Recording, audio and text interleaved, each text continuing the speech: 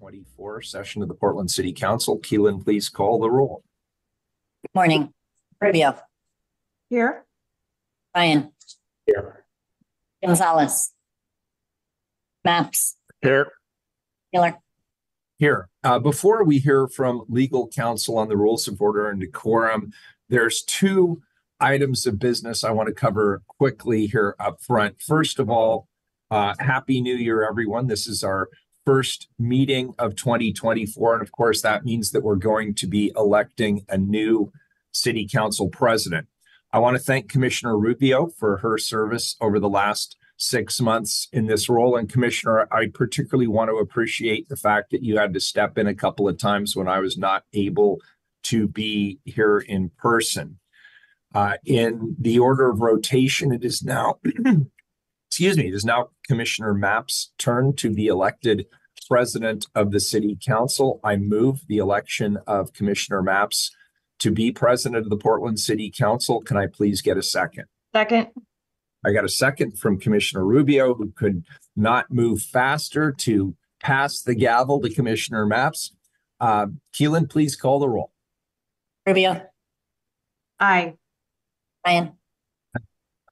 Gonzalez. Aye. Maps. I just want to say it's an honor to serve in this capacity. I vote aye. Miller. I want to thank you, Commissioner Mapp's, for stepping into this role. I vote aye, and the appointment is approved. Next up, I'd like to also share some timely news as we continue to move forward in our charter transition work. Starting next week, City Council meetings will resume in person at the Development Services Building while council chambers and City Hall are being renovated. Both in-person and virtual options for participating in our sessions will be available. We have been notified by legal counsel that because there may be some code that specifically refers to the location of City Council, we would like to formally vote to move the council sessions to the 1900 building. So with that, I move that we hold council meetings at the 1900 building, 1900 Southwest 4th Avenue, beginning the week of January 16th, 2024, until the council chamber renovations are complete at Portland City Hall. Can I please get a second? Second. Second from Commissioner Mapp's. Thank you. Keelan, please call the roll. Rubio. Aye. Ryan. Aye. Gonzalez. Aye. Maps. Aye. Wheeler. Aye, the motion carries. Please note council will meet in room 2500 on the second floor of the 1900 building. Our first council session at that new location will be on January 17th next week at 9:30 a.m. I'll now pass it to the city attorney to go through the rules of order and decorum. Good morning. Good morning. Welcome to the Portland City Council. To testify before council in person or virtually, you must sign up in advance on the council agenda at www.portland.gov/council/agenda. Information on engaging with City Council can be found on the council clerk's webpage. The presiding officer preserves order and decorum during City Council meetings. The presiding officer determines the length of testimony. Individuals generally have 3 minutes to testify unless otherwise stated. A timer will indicate when your time is done. Disruptive conduct such as shouting, refusing to conclude your testimony when your time is up, or interrupting others' testimony or council deliberations will not be allowed. If you cause a disruption, a warning will be given. Further disruption will result in ejection from the meeting. Anyone who fails to leave once ejected is subject to arrest for trespass. Additionally, council may take a short recess. Your testimony today should address the matter being considered. When testifying, state your name for the record. Your address is not necessary. Disclose if you are a lobbyist, and if you are representing an organization, please identify it. For testifiers who are joining virtually, please unmute yourself once the council clerk calls your name. Thank you. All right. Being that this is our first meeting of the year, we roll the agenda all the way back to the beginning. First up is communications, item 0001.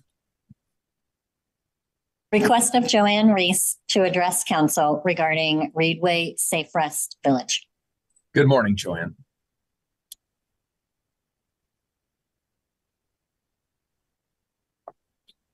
Joanne, you're muted. Is this better? Yeah, There we go. now we hear Okay, you. thank you. Joanne, volunteer with Lentz Strong Housing Team, making Lentz a home for all our neighbors. Safe Rest Village Reedway, stakeholder. Like stakeholders from other SRVs, I'm resorting to public communications. Given only 3 minutes, I will forward background as written testimony. Community engagement around SRV Reedway has been unacceptably tokenized. We can have no opinion about Urban Alchemy's SRV Reedway operations because despite its being in operation since July 2023, the SRV team has yet to arrange an introduction. Lend Strong Housing Team supports prison reentry second chance programs as reducing recidivism and removing a major impediment to securing housing. As author Matthew Desmond reminded, without stable housing, everything falls apart. However, the city's gatekeeping for Urban Alchemy is eroding community trust. We are currently relying on hearsay and a multi-part Street Route series by Jeremiah Hayden. SRV team discontinued stakeholder meetings in October 2022. Stakeholders were never invited to the tour of SRV Reedway in July 2023. SRV team refused to allow us a meet and greet, similar to those organized by Cultivate Initiatives at Menlo Park. We've been trying since October 2023 to get a meeting with someone from the mayor's office without any acknowledgement. On January 5th, 2024, in a response to an inquiry about a good neighbor agreement, we were referred to a meeting being hosted by LNLA this Thursday with the emergency humanitarian director and an SRV team member. The following day, our family received a postcard about a January 22nd listening session from 5:30 to 6:30 p.m. with Urban Alchemy and the city's shelter team to discuss the expansion of the SRV. Is SRV Reedway being transformed into a mass encampment? There is trauma associated with mass internment camps and with sweeps, both to unhoused and housed neighbors, many of whom in Lentz are immigrant refugee with histories of generational trauma. As a diverse community of poor, and working class neighbors, housed and unhoused, we have always looked out for each other. We don't need to be preached at about humanitarian crises. We are demanding equity, transparency, and accountability, and that all neighborhoods, particularly those privileged with more resources and that haven't been victimized by city-sanctioned blight and historic disinvestment, be required to support humane solutions to houselessness, not just those neighborhoods with little to no voice. We seriously question the value of large mass encampments and camping bans as a humane solution to the housing crisis. Thank you. I'm done. Don't go away. I think a couple of us have comments. First, Commissioner Ryan. Yes, thank you, Mayor, and thank you for your showing up this morning, Joanne. As you mentioned, I appreciate that you mentioned it. We have a listening session, which is scheduled on January 22nd in Lentz, and the meeting has been called specifically to hear from community on how to be successful in increasing the capacity that you mentioned. I really do encourage you to attend and participate in the session. Staff from Urban Alchemy will be included in that session, and it's a great opportunity for the community to express their concerns. So I appreciate your showing up this morning. Wanted to make sure I clarified that the engagement continues. Thanks. Yeah, thank you, Commissioner Ryan. New year, new approach. I'm going to have a shorter leash on commentary in council that's not accurate. So first of all, Joanne, why aren't you meeting with the Lentz Livability Association when they meet with Urban Alchemy and the folks at the Safe Rest Village? We have met with them many, many times. They are representatives of the community. Those meetings are open to anyone. Why have you chosen not to participate? As far as I know, I have been in constant communication with LNLA. I have not been attending their meetings, but the executive directors of LNLA, Char Penny is a stakeholding member, and Lentz Strong Housing Team and LNLA have been working very closely along with PDX Saints and with Sisters of the Road in order to do this. So I don't see why you're it seems indirectly accusing me of not doing my share about attending meetings. You said that there was not an opportunity for people in the neighborhood to interact directly with either the Safe Rest Village team or Urban Alchemy. And I'm telling you that those opportunities do exist. I suspect you know they exist, and you're coming here and you're telling the public something else.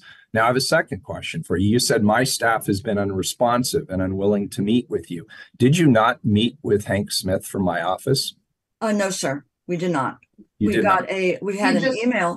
Skylar, go ahead. Sorry, he just emailed her this week, Joanne. Okay. Very good. So we are in communication with Joanne. Is that correct, Skylar? Yes. Okay, good. Does that solve your problem? And it sounds like you have inroads to my team and you now know how you can also meet with Urban Alchemy and Safe Rest Village. Are you satisfied with that? I just wanted to say something as a Sure. tax-paying activist who basically the stakeholders on the SRV Reedway team probably did as much work on our own nickel and our own clock as 1.5 to 2 city staffers. And I'm using I statements here. I'm feeling that you're disrespecting me. We met with SRV team, as I said. We were meeting between January 2022 and October 2022. We were meeting regularly for 1-hour meetings. That was discontinued in October 2022. And I have been in constant communications with LNLA. Char will go and admit that, I know, and with PDX Saints and with the other stakeholders. So I didn't appreciate this attitude that I was not, or Len Strong Housing Team was not doing its share about cooperating with other people. That's all I'm saying right now. All right, Wait, let me finish, please, because it's, Yeah, go ahead. The other thing too is, again, you falsely accused me of having met with Hank Smith. We're having confusions, and I mentioned that to Mr. Smith as well too, that because there's so much changing of who's in charge of what. We have Commissioner Rubio in charge of housing. We have Commissioner Ryan in charge of the Safe Rest Village team. We have the mayor in charge of Urban Alchemy. People are getting very confused. Recently, what happened is we were getting emails from the city shelter team, and none of us on the stakeholding group had any idea who the city shelter team was, because we had been communicating with the Safe Rest Village team, and we found out just this last week that I guess there's been a rebranding, and Safe Rest Village team is now City Shelter team. So I would appreciate, and I'm speaking for Len Strong Housing Team, but probably other stakeholders may feel as well too, that we don't get publicly humiliated in a public forum either, and being accused of stuff that we haven't done or. Okay, well, I heard your testimony, and I heard you say that there has not been communication or opportunities for the community to meet with the Safe Rest Village team. I heard you say there's not been an opportunity for you to meet with my team, and I correct the record that you did not meet with Hank. You were in email communication with Hank. But I guess my plea to you is this is complicated. This is really difficult work, and it does impact the community and it does impact neighborhoods. I think we can all figure out as adults how to work together on this. So that's all I'm saying is let's just communicate. Let's get our interests out on the table. We're going to do everything we can to engage with the community. We understand that nobody likes to have homeless encampments in their neighborhoods. We all get that, but we're also all trying to figure out how do we solve the problem. And this is a strategy that is working, and we need you to hang with us, Joanne. That's all I'm asking. Skylar, you get the final word. No, and I just also want to, it might be helpful, Brandy Westerman, who's the new director of that city shelter, process all of our city shelters under one umbrella. She is actually meeting with the Lents Livability Association this week, and so I encourage you to attend that. It'd be great for you to meet her in person, ask her different questions. She's leading on all the Safe Rest Villages and the temporary alternative shelter site work. Yeah, and we do Joanne, have that scheduled. Joanne, to that end, that's actually a great suggestion, Skylar. Joanne, I have actually moved Brandy into my office so that I can get regular updates, regular communication, and stay on top of it. So I would appreciate your feedback after that and hear whether you were satisfied with that interaction or not. And I did say in my 3-minute communications that yes, we were going to attend the LNLA this meeting this Thursday. LNLA did invite us specifically even before, and we were going to attend that. I also wanted to say, though, that a big impediment to the public being able to communicate with City Council, and the reason why we're feeling done to, as opposed to being collaborated with, is the fact that since COVID lockdown, it's been very difficult to get any responsive to anything, email replies or returns to voicemail. So that's becoming extremely frustrating. And a lot of community members are feeling done to, as opposed to being collaborated with. And I don't want to bicker back and forth about this, but people did look at the fact that when Laurelhurst was having its problems with the houses, you're giving them a pickleball court. Laurelhurst has far more resources than Lentz does. And again, we're tired of being preached at about humanitarian crises. We have people living the humanitarian crisis in Lentz. We also have people who, every time we walk out our door, are exposed to the humanitarian crisis in Lentz. And we are well trained in mutual aid and compassion and love, and we've been doing it for a long time. But I feel very disrespected right now. So thank you. Okay, well, here. So I don't want you to leave feeling disrespected, Joanne. So let's do this. I think we've both got our views out on the table.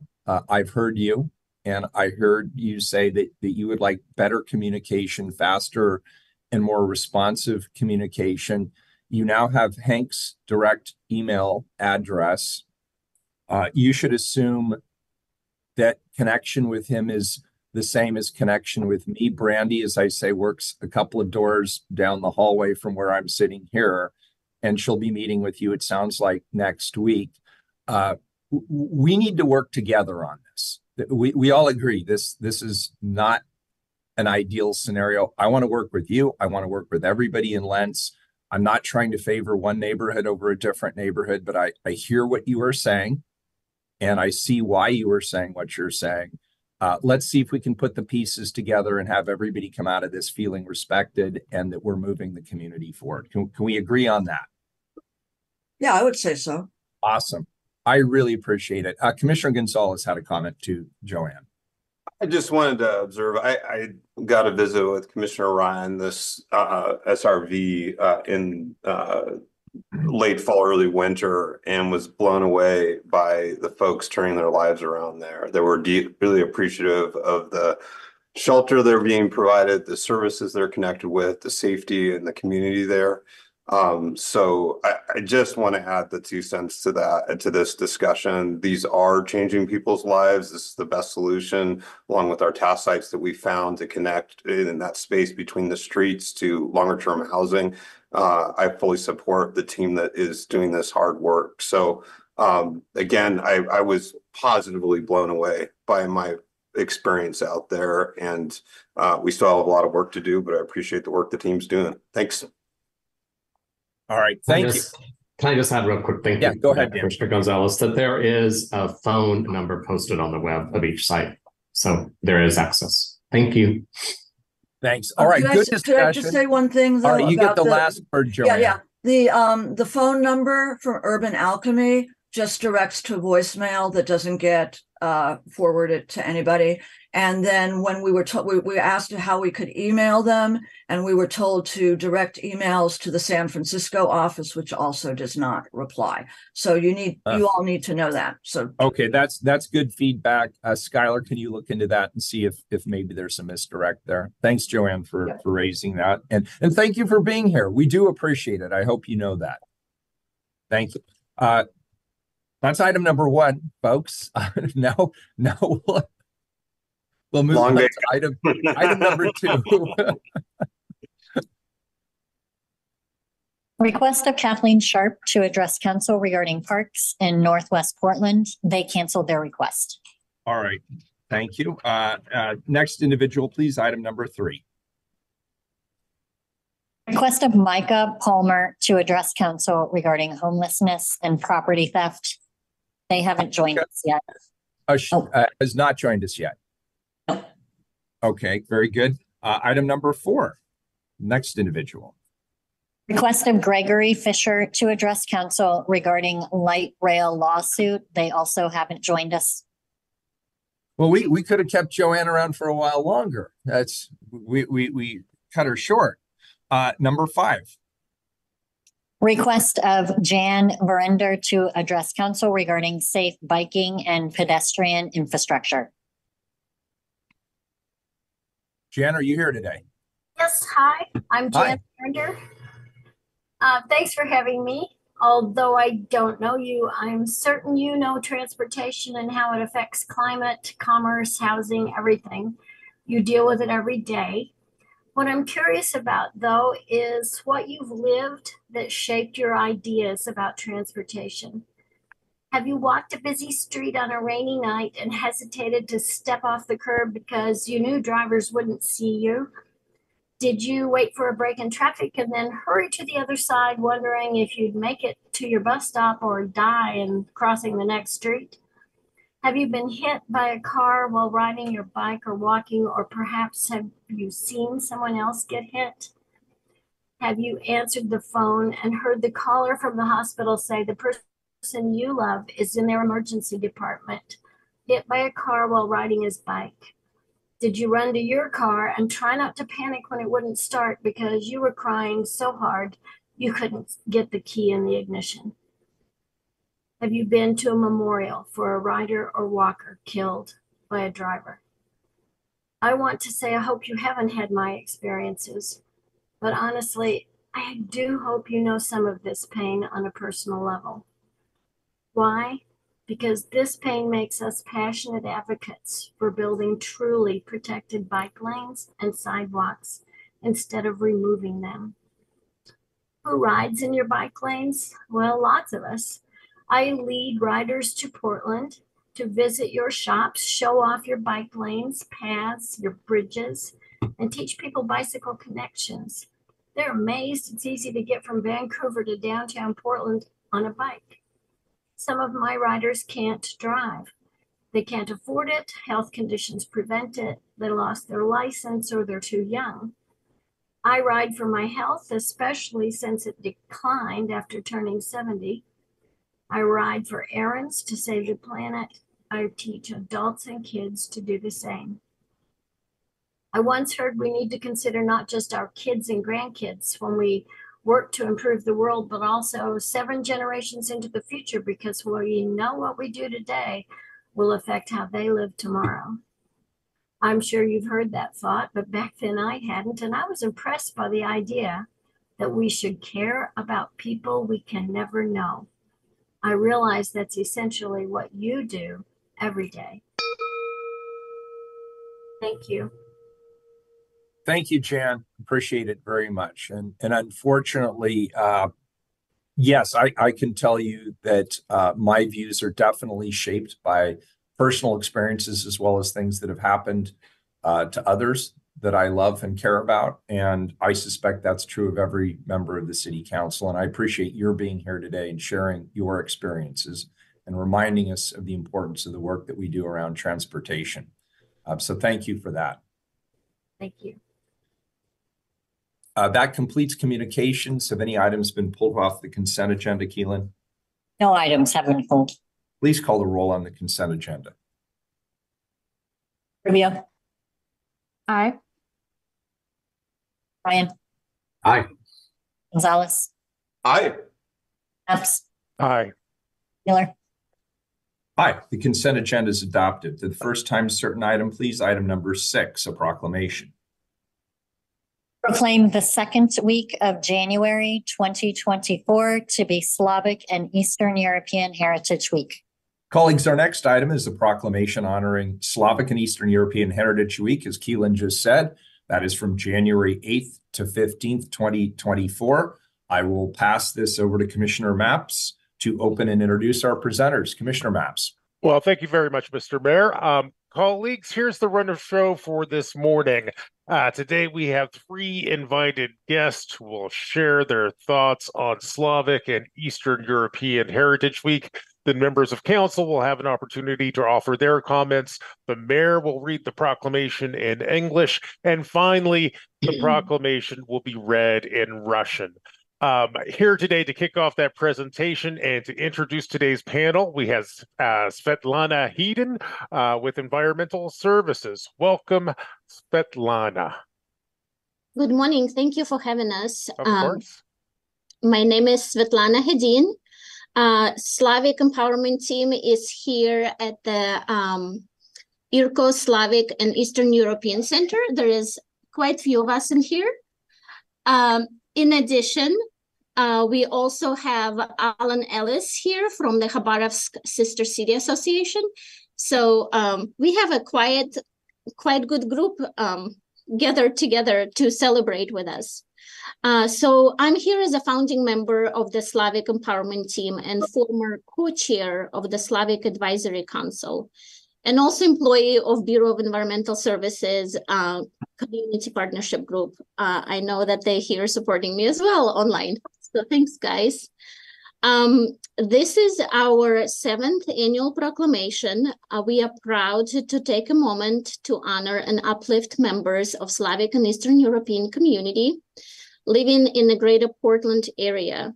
We are here to give a voice and recognition to this unique and beautiful culture that makes our city more diverse and empowered. I would like to recognize and thank Tamara Burkovskaya for translating the proclamation into Russian for us. In addition, I would like to invite all of you to the Slavic and Eastern European celebration hosted by Immigrant and Refugee Community Organization, or IRCO, on January 31st. And today we have 3 speakers that are going to share their stories. First is Irina Cheredeiko, and she is a program supervisor at the IRCO Slavic and Eastern European Center. Then we'll have Zoya Suritz. She is a former member of the board of the directors for the Khabarovsk Sister City Association, and she's currently a Russian language teacher at the Franklin High School. And then I will conclude the testimony, so I will be the 3rd speaker for today. So with that, I will invite Irina to share her story.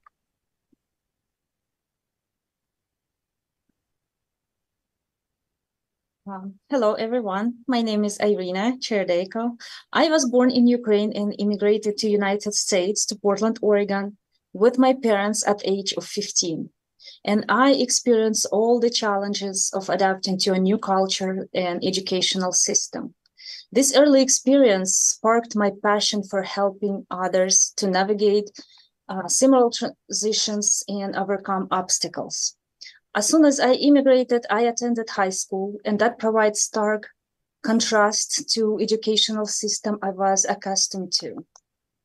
Despite initial difficulties, I embraced the opportunity to learn and adapt to new teaching method and cultural norms. This experience taught me resilience, flexibility, and the importance of embracing diversity. Through my journey, I have actively pursued a career in social work. For the past 19 years, I have been working as a full-time social worker dedicated to making positive impact on the lives of individuals and families in need. As a social worker, I developed expertise in various areas. I have focused on providing assistance and support to individuals facing difficult life circumstances, including refugees and immigrants. I'm passionate about helping them integrate into new communities, access essential services, and regain their independence. Our organization, IRCO and SIG, is a great organization that is known for a place that is the first or one of the first stops for refugees when they immigrated to the United States. Our organization is dedicated to provide vital support and assistance to refugees fleeing from difficult conflict, persecution, or other challenging circumstances. We firmly believe that every individual deserves safety, dignity, and the opportunity to build their lives. Our mission is to offer comprehensive aid and sustainable solutions to refugees, ensuring their protection, empowerment, and successful integration into a new community. We work tirelessly to address their immediate needs and provide them with the tools and resources necessary to thrive in new environment. We're providing many different services. I wish I could tell you about each of them, but because we have very limited time, I will use only one example of work with our Sikh community. Last year, in 2023, in summer and the fall, we had 2 amazing teens retreat. We're gonna show pictures now. So that's the pictures from the teens retreat. Oh, not yet. Not yet. Sorry, we're gonna share pictures now.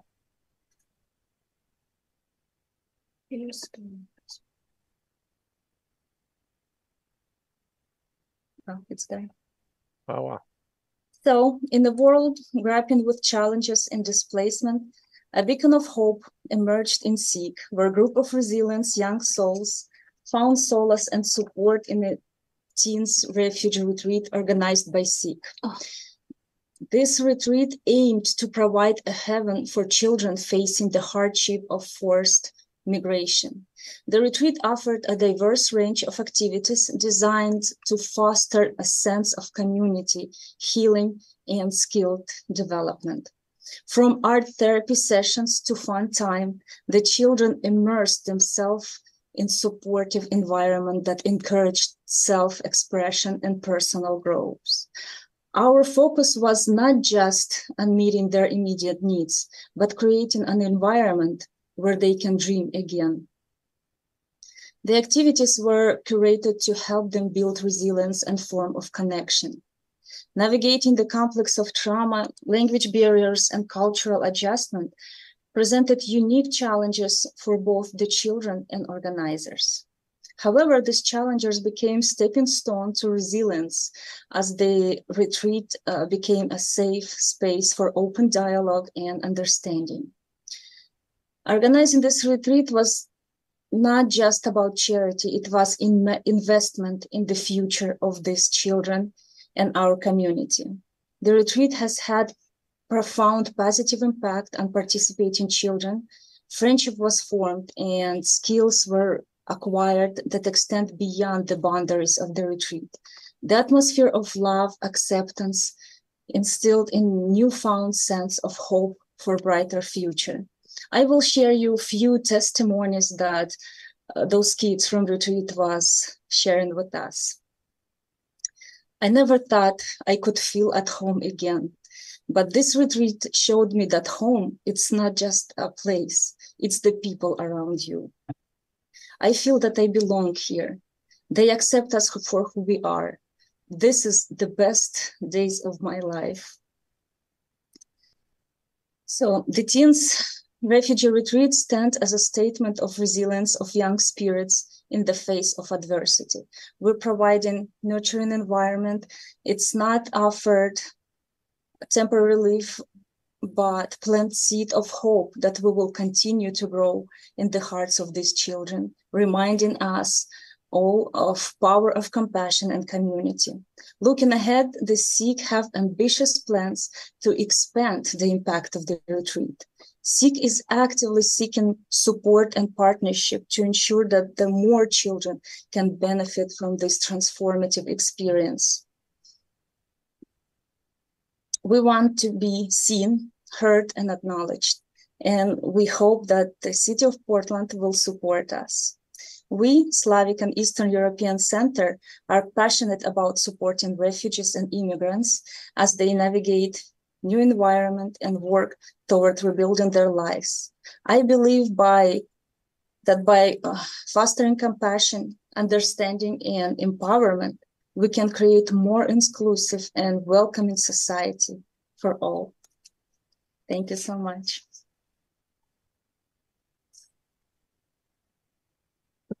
Thank you, Arina. So our second speaker is Zoya Suritz. Zoya, are you with us? Yes, I am with you. Hi, good Hello. morning. You can go ahead and start your presentation. I was asked to tell about how the things are right now in Russia, because I have a lot of relatives and friends, and I was asked to testify from what I'm seeing and hearing, because actually I haven't been to Russia since 2021, and the reason is obvious. You know, I have people living all across Russia, from the Far East, where my family resides, and my mom, my sister, and I have friends in St. Petersburg and Moscow, pretty much everywhere. And the feelings about the current situations,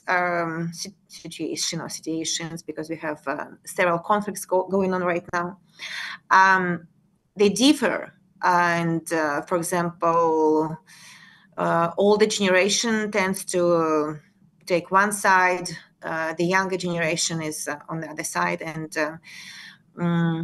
I am hearing that there is a lot of tension going on right now in the society, and a lot of things that are up in the air, and people are not so free today to express their opinions about the current situation, especially now before the elections. And especially when we hear that a lot of people are being sent to prison for their for having another opinion about their war actions. So that makes me very indecisive to go back to Russia. First of all, it's of course financially and logistically it's not an easy fit right now, because Russia is closing up, and a lot of routes that I used before are not open. So this is my personal situation, and that's what I hear, and I'm compassionate. Luckily, most of my friends in Russia and are here. We share the same opinion. We are against war. We are not supporting the policy of President Putin. But in the families, I hear a lot of conflicts because of the different opinions. And in my family, we try not to touch this subject, because their line of communication is so thin right now that I don't want to any separation at this point, or at all. What I hear and see from here, from the point of view of a teacher, because I'm a teacher of Russian language here at Franklin High School, we have a unique program for. It's basically a Russian immersion program when the kids come to Kelly Elementary School to begin their journey with studying Russian for 13 years at school, and possibly continuing later on in life, which this path some of my students take on and go to higher education establishments and continue studying Russian, or even go overseas to implement their Russian language skills. But right now, of course, it's possible to do only in Estonia, Kazakhstan, former Soviet republics, but now independent countries. I am glad that there is still great interest among heritage speakers and non-heritage speakers to study the language that I teach, my mother tongue. And right now, what we experience is that to my class, the class of Russian language, come the students who escaped from the war actions in Ukraine. So they speak perfect Russian. They are from the eastern part of Ukraine, which is mostly Russian speaking. And the reason they come to my class is for them for easier and better integration into the new society, new life. And they really bring a lot of good vibe to the class. And of course, the expertise of Russian language, they share it. And I like it. So that's the situation in my life, in the life of my compatriots and my students. If you have any questions, I'm glad to answer. Thank you, Zoya. Thank you. And now I will speak a little bit about myself and my story. Is a little different than what you heard previously during our proclamations before. I'm going to share my screen so you know where I came from, so you can see the map of place where I was born and raised. So I was born and raised in a Russian family in Riga, which is the capital of Latvia. Latvia is one of the countries located on the shore of the Baltic Sea between Lithuania and Estonia. And before 1991, it was one of the 15 countries of the Soviet Union before it broke up. At that time, the population of Latvia was a little over 2.5 million people, and majority were Latvian, but almost half of the population were Russian, Ukrainian, Poles, Jews, and others. People could easily travel across 15 countries of the former Soviet Union. It was kind of like for you to travel across United States. After Latvia became independent, I'm gonna stop sharing so you can see me again. After Latvia became independent in 1991, with the collapse of Soviet Union, lives of many people in Latvia who were not ethnic Latvians changed drastically. Latvian nationalists started discrimination against non-Latvian residents, people like me and my family. People were discriminated by language. Latvian language became mandatory everywhere, even though no adequate or affordable language classes were available prior to this change.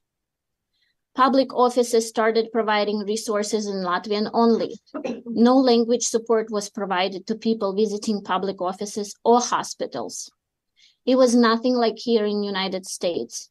If a low English proficiency person goes to the doctor's office, they can request and will be provided a free translator services.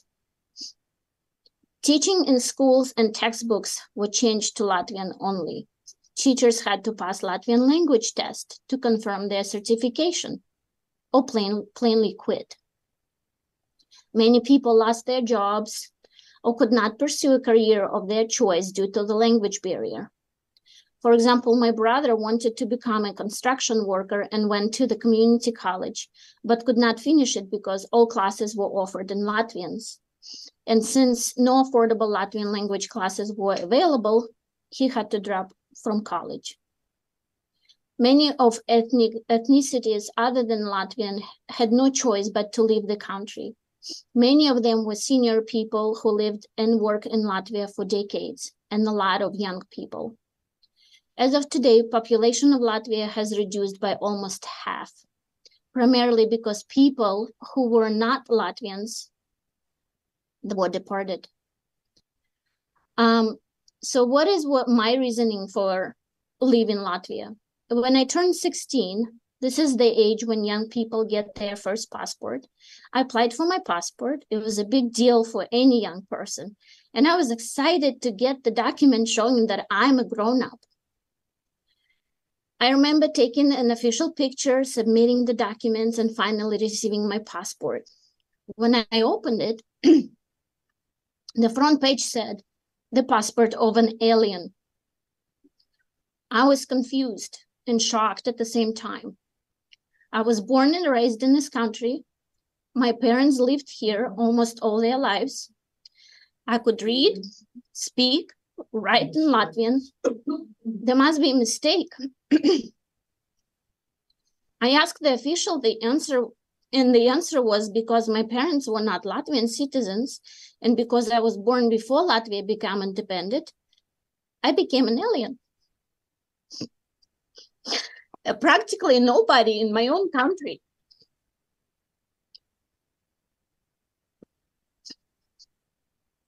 At about the same time, I was going through an on-the-job training as part of my college education. My supervisor put me aside one day and said, "You're a hardworking girl, and I will be happy to provide you with a strong reference, but because you're Russian, you will not be able to build your career in this country."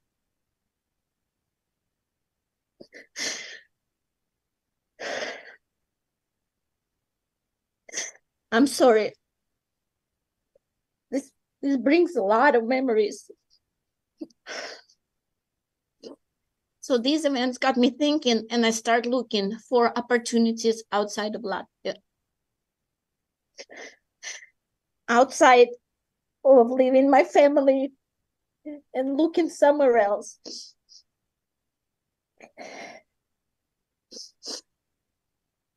I decided to explore a student working visa options that allowed students to come to United States for 6 months and work. I came to United States and started working as a cashier. It was not easy, especially with limited English that I had at that time.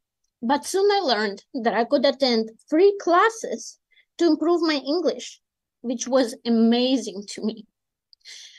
I started feeling that I'm not an alien here in the United States, but I'm one of many as part of a melting pot. Oh my goodness. I didn't know we're gonna go this emotional.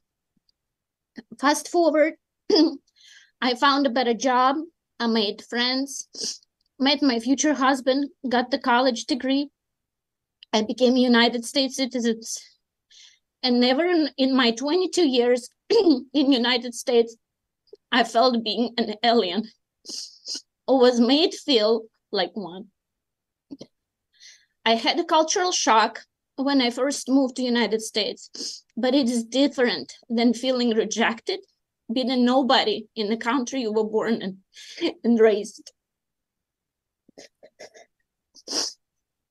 I'm blessed with a loving family, an adorable toddler, and one more baby come into this world in April.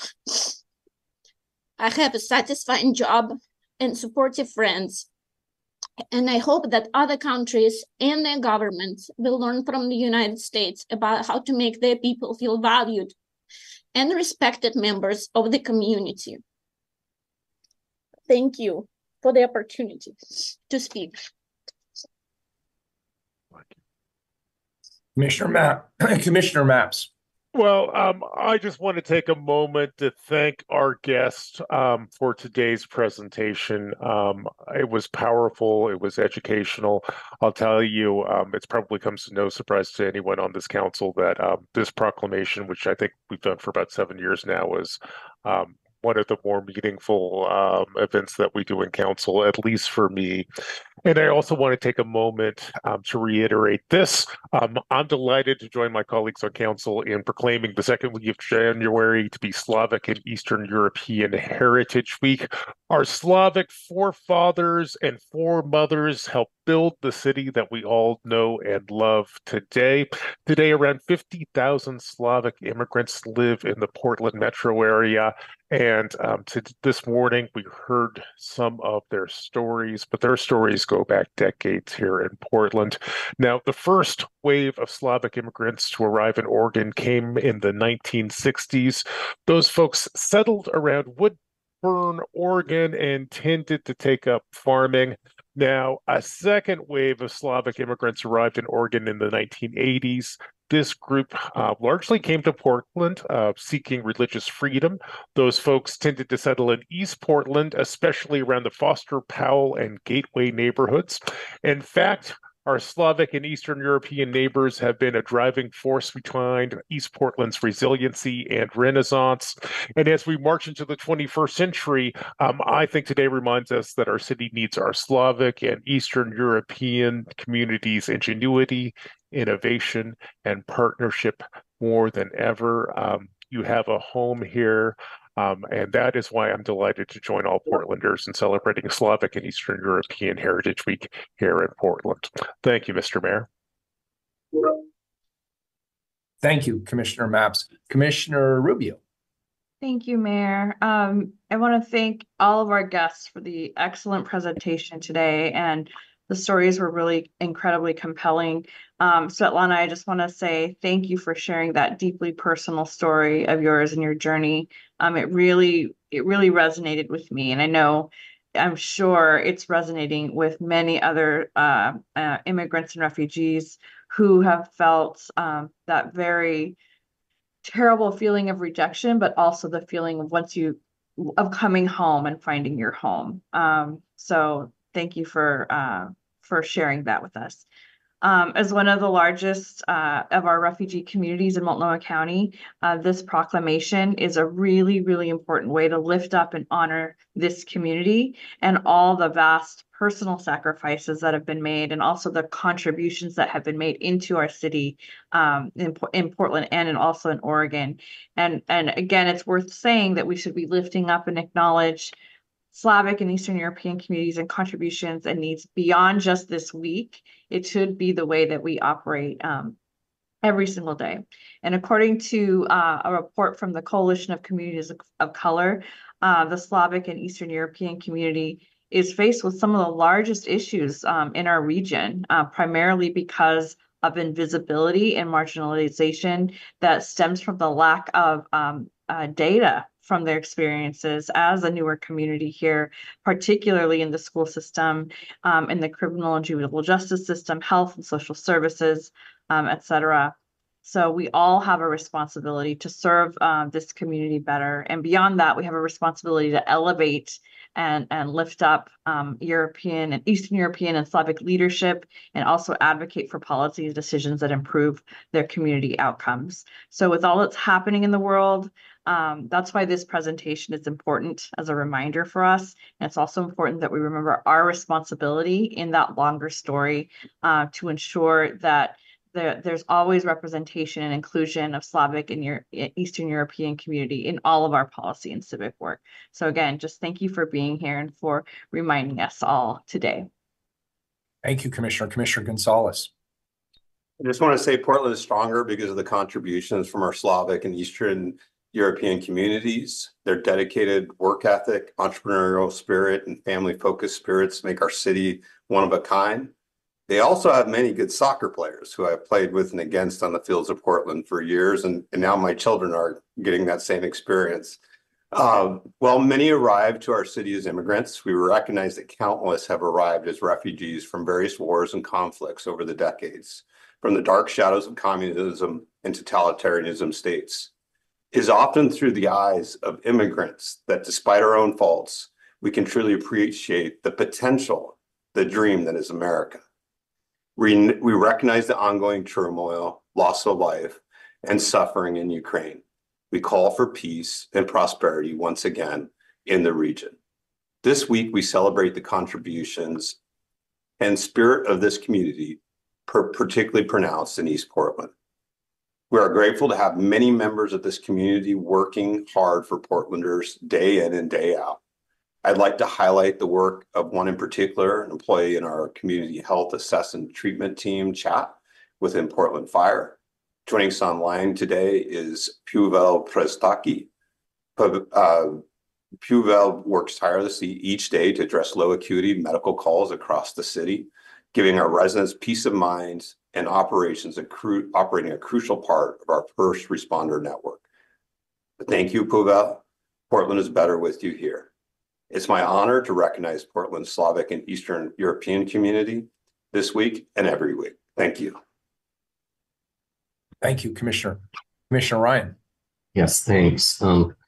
Svetlana, sorry, I want to get your name right. Thank you so much. And the people who join you, Irina and Zoya, I like when we do proclamations like this. And of course, before preparing for the meeting, I learned things that are important. Remind myself that there's 150,000 Slavic and Eastern European residents in our area, and you're such a big part of our fabric. But truly, it's listening to your stories like today that allow me to just be present with what I experience. And thank you, especially Svetlana, for your storytelling. And it was very moving. Earlier, there was testimony and communication that in these jobs, you care about people we can never know. And listening to the three of you just reminds me of that. And at that, we could have 150,000 stories that are quite compelling. And I want to acknowledge Zoya. Thank you so much for being a teacher at Franklin High School. I was actually on the school board in Portland Public Schools when we made those investments. And it started at Kelly Elementary in the dual immersion so that it could move all the way up to Franklin High School. So to see someone like you in that role, teaching the students at Franklin is very personally satisfying to me.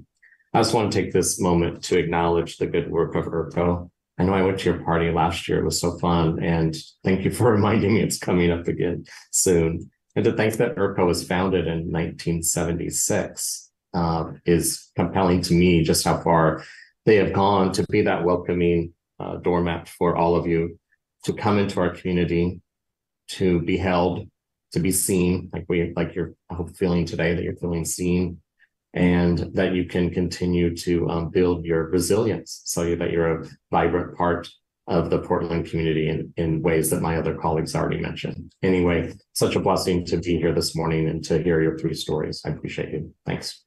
Thanks, Commissioner, and thanks, everybody. Today, obviously, we're celebrating Slavic and Eastern European Heritage Week.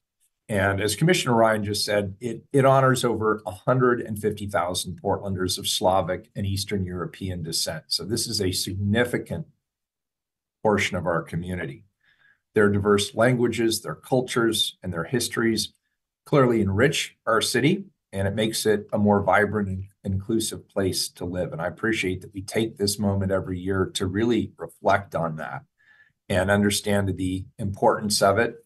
And for this, we have the Slavic Empowerment team to credit, and that includes, of course, Svetlana Hedin, one of today's presenters. Svetlana, I share my colleagues' thanks to you for really being personal about this and bringing your story forward. Obviously, that was not easy, but as Commissioner Rubio said, I know that there's a lot of people in this community who can relate very personally with what you said, and I think it's empowering for people to be able to hear your story and connect personally with what you're saying. And on the other hand, I think it's helpful for those of us who do not share these personal stories to better understand the context and the frame with which you go through your daily life here in the city of Portland. So I really want to applaud you and thank you for that. Frankly, your work and your team's work exemplifies the inclusivity that we aim to promote within the city. This is a really terrific example. The efforts of your group, and I would say many of our affinity groups within the city of Portland, symbolize our tangible commitment to a diverse and welcoming environment for city employees. This week, we will all strive to recognize and celebrate the significant contributions of our Slavic and Eastern European neighbors. And I thank you all for the invitation right up front to attend the January 31st Slavic event at ERCO. So once again, let's all keep working together to continue to embrace and championing the diversity that all of us agree strengthens our city. So with that, I'll read the proclamation on behalf of the City Council. Whereas Slavic and Eastern European Americans are one of Portland's largest immigrant and refugee communities, with over 150,000 people in the greater Portland area. And whereas Slavic and Eastern European Portlanders can trace their ancestry to 15 different countries of the former Soviet Union and 14 Eastern European countries with unique languages, dialects, cultures, and histories. And whereas the City of Portland has many Slavic and Eastern European employees and a Slavic empowerment team that works to build a more inclusive and diverse workforce. And whereas the Slavic empowerment team shares culture, language, and art with city employees through celebrations, displays, and performances. And whereas the Slavic empowerment team collaborates with many diverse organizations in the greater Portland area. And whereas the City of Portland strongly aligns with international concerns as to hostilities, loss of life, and suffering in regions such as Eastern Europe and countries like Ukraine. And whereas Portland is a welcoming, inclusive, and sanctuary city that celebrates its growing diversity. And whereas the City of Portland is proud of its relationships with all members of Slavic and Eastern European communities and will continue to support their professional and economic advancement. Now, therefore, I, Ted Wheeler, the mayor of the City of Portland, Oregon, the City of Roses, do hereby proclaim January 8th through 15th, 2024 to be Slavic and Eastern European Heritage Week in Portland and encourage all residents to celebrate this week. And now, Svetlana, as if you haven't worked hard enough for us this morning, I will now turn this back to you to read the proclamation in Russian. Thank you for doing that. Thank you. Thank you, everybody, for your warm words. Поскольку американцы славянского и восточноевропейского происхождения являются одной из самых больших общин иммигрантов и беженцев Портленда, насчитывающей более 150 тысяч человек, которые проживают в Портленде и его окрестностях. И поскольку Портленды славянского и восточноевропейского происхождения своими корнями уходят в 15 стран бывшего Советского Союза и 14 восточноевропейских стран с их уникальными языками, диалектами, культурой и историей. И поскольку в городской управе Портленда трудятся много сотрудников славянского и восточноевропейского происхождения. И есть славянская инициативная группа, которая формирует более инклюзивный и разнообразный рабочий коллектив. И поскольку славянская инициативная группа продвигает культуру, язык и искусство среди сотрудников городской управы путем проведения праздничных мероприятий, выставок и представлений. И поскольку славянская инициативная группа сотрудничает с многочисленными разнообразными организациями в Портленде и его окрестностях. И поскольку городская управа Портленда однозначно разделяет международную озабоченность по поводу военных действий, гибели и страданий людей в таких регионах, как Восточная Европа и таких странах, как Украина. И поскольку Портленд – это гостеприимный, инклюзивный город-убежище, где чествует растущее разнообразие, и поскольку городская управа Портленда гордится своими отношениями со всеми членами славянской и восточноевропейской общины и продолжит оказание поддержки их профессиональному и экономическому продвижению. Поэтому я, Тед Уиллер, мэр города Портленда, штат Орегон, города Росс, настоящим провозглашаю вторую неделю января 2024 года, недели славянского и восточноевропейского наследия. В Портленде призываю всех жителей отмечать эту неделю. Thank you. Thank you, Svetlana. Thank you, everybody. Appreciate it very much. We'll move on to the next item on the time certain agenda. Keelan, please read items 7 and 8 together. Item 7, accept the City of Portland 2024 federal legislative and regulatory agenda. Item 8, accept the City of Portland 2024 state legislative agenda. Colleagues, today we're going to hear and then vote on the city's 2024 federal legislative and regulatory agenda, as well as the 2024 state legislative agenda. In early 2023, as you'll recall, Council participated in a work session to discuss the draft agendas for the Office of Government Relations. And it worked with our staffs as well as all of our bureaus to develop those recommendations.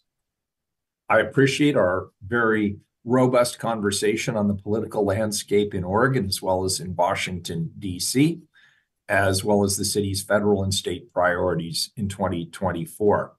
Since then, the OGR team has continued to refine and revise those documents. As you'll recall, we were all very, very closely aligned in terms of what our priorities should be. I'd like to take a moment to thank the OGR team and acknowledge the time and work that went into developing, as well as further refining the agendas that we have before us today. Today, we'll vote so that our teams in Salem, as well as in Washington, D.C., can get to work on behalf of the city on our city priorities. I'll now, without further ado, turn this over to the Director of Office Government Relations, Sam Chase. Welcome, Director Chase. It's good to see you. Thank you so much, and good morning, Mayor and Commissioners. Again, my name is Sam Chase. I use he, him pronouns, and I'm the Director of your Office of Government Relations. First, want to thank you, Mayor and Commissioners. You and your staff have been actively engaged in setting the city's federal and legislative agendas. And as you know very well, the city faces unprecedented crises related to homelessness, the proliferation of deadly new drugs, behavioral health, livability, warming climate, much more. This is a historic time where collaboration between the federal, state, and local governments is of the utmost importance. And I'm proud of this council, which has worked together and through the Portland Office of Government Relations in ways that provide a model of collaboration for future councils to come, that sets forth a unified voice for the city, and sets the table to inspire others to lean in and join the city in finding meaningful and effective solutions to our biggest challenges. And over the past 6 months, as you mentioned, Mayor, our state and federal advocacy teams have worked with your staff and bureaus across the city to get to this point in our agenda development process. In December, we met with you in a work session to go over the drafts of the state and federal agendas, as well as provide you an overview of the political landscapes our teams will be working with to move these agendas forward. We also had the chance to provide you an overview of the other work in our bureau and highlight the ARPA-funded grants opportunity advancement team that is helping bureaus across the city seek funding for vital priorities. We appreciated the conversations and have since followed up with each of your offices. The agendas will provide our team the needed direction to advocate for positions on these issues and more as they engage in the upcoming short session in Salem with our congressional delegation here and in Washington, D.C. One of our next steps is the yearly legislative breakfast on January 23rd. Where Portland City Council will get a chance to meet with the Portland legislative delegation and discuss the city's state legislative agenda. We're meeting with you and your staff this week to prepare for discussions with the delegation, and just really want to thank you and your staff for the partnerships in this work. Joining me here today are OGR's Niels Tillstrom, Deputy Director and Regional Liaison for OGR, and Jack Arriaga, our Federal Relations Manager, and our state legislative team is hard at work in Salem, not attending the work session. They are attending legislative days, which is one of the actions that happen where the legislature convenes before the short session. So we are happy to thank you once more, and we're happy to take any questions. Colleagues, any questions? Very good. Then that completes our presentation, does it, Sam? Yes, it does. Good. All right. So item number 7, that's a report. I'll entertain a motion to accept the report. So moved. Commissioner Mapps moves. Can I get a second? Second. Commissioner Gonzalez seconds. Any further discussion? Seeing none, please call the roll. Mayor. Sorry. Yeah, no, I know. Not a practice. Do we have public testimony on the either item 7 or 8? We do. We Okay. have people signed up. The first one is Edie, Todd. I don't think they're here, but we do have Claire Stanfield with us. Great. Welcome, Claire. Hi, thank you. Sorry, I'm out walking my dog, so I pulled over really quick. Um, so my name is Claire, and I'm coming to y'all today as a student at Portland State University and a citizen of Portland. My hope is to testify in regards to the 2024 state legislative agenda released by you, Ted Wheeler. Specifically, I want to address the agenda's key priority to regulate public consumption of controlled substances. It is a common misconception that homelessness is a byproduct of substance use, one that, whether intentional or not, can distract from homelessness as a housing issue. According to the CDC and the American Addiction Center, substance misuse and substance use disorder is a symptom of the trauma and stress of living outdoors in public. Therefore, it is imperative to offer spaces where people experiencing comorbid substance use disorder and homelessness can take shelter in Portland. The Behavioral Health Resource Center, a Multnomah County organization, was intended to be such a place. However, now Portlanders are forced to use outside the building, where surrounding private businesses are now impacted, and these people seeking respite and resources are more heavily policed, fined, and displaced. To me, this agenda's prioritization of the public consumption of substances is just one example of how the city is intending to alleviate Portlanders' discomfort by applying a Band-Aid without addressing the wound. There is an urgent need for quality housing, yet millions of dollars are being poured into hostile architecture, encampment sweeps, and the $50 million contract with Urban Alchemy, the controversial California-based nonprofit whose shelters are only prepared to accommodate about 500 of the roughly 6,000 homeless Portlanders for about 6 months each. If we do truly intend to adhere to the city's core values and the citywide racial equity goals and strategies, then we need to reallocate funding and prioritize quality, long-lasting housing options. No roaches, no mold, no abusive landlords for all Portlanders.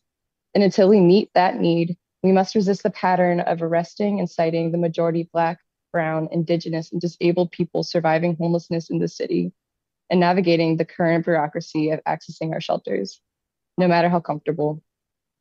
No matter how uncomfortable it is for business development districts, for neighborhoods, and for us, this is a community effort, and our discomfort will not be soothed with a Band-Aid.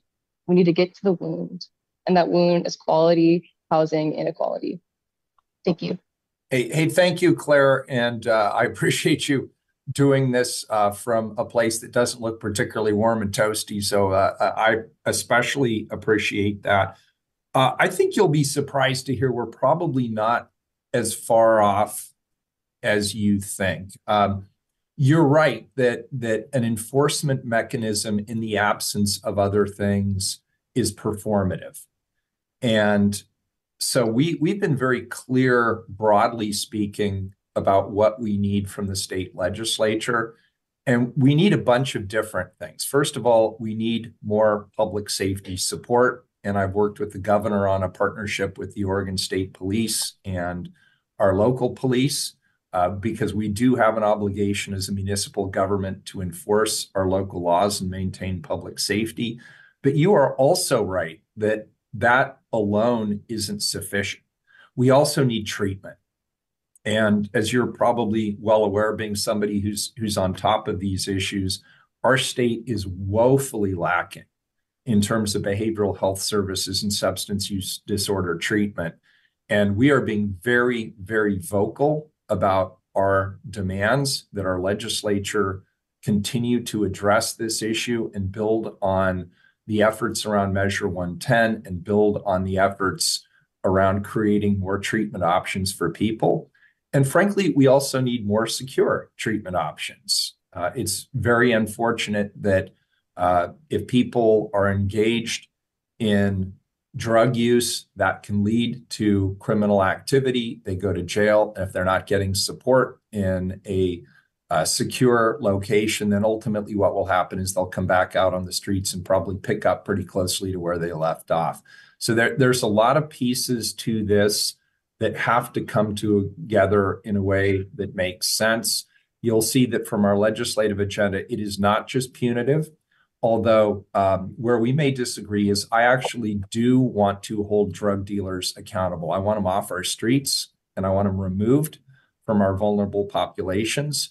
I agree with you that drug use is not a significant cause of homelessness, it is the other way around, just as you suggest. That's what the data shows, that people who are living on the streets, the longer they are there, the more likely they are to be exposed to drug use and increasing behavioral health issues. So my view has always been, in my driving philosophy, is get people off the streets, out of the unsanctioned camps as quickly as possible, and into a humane alternative.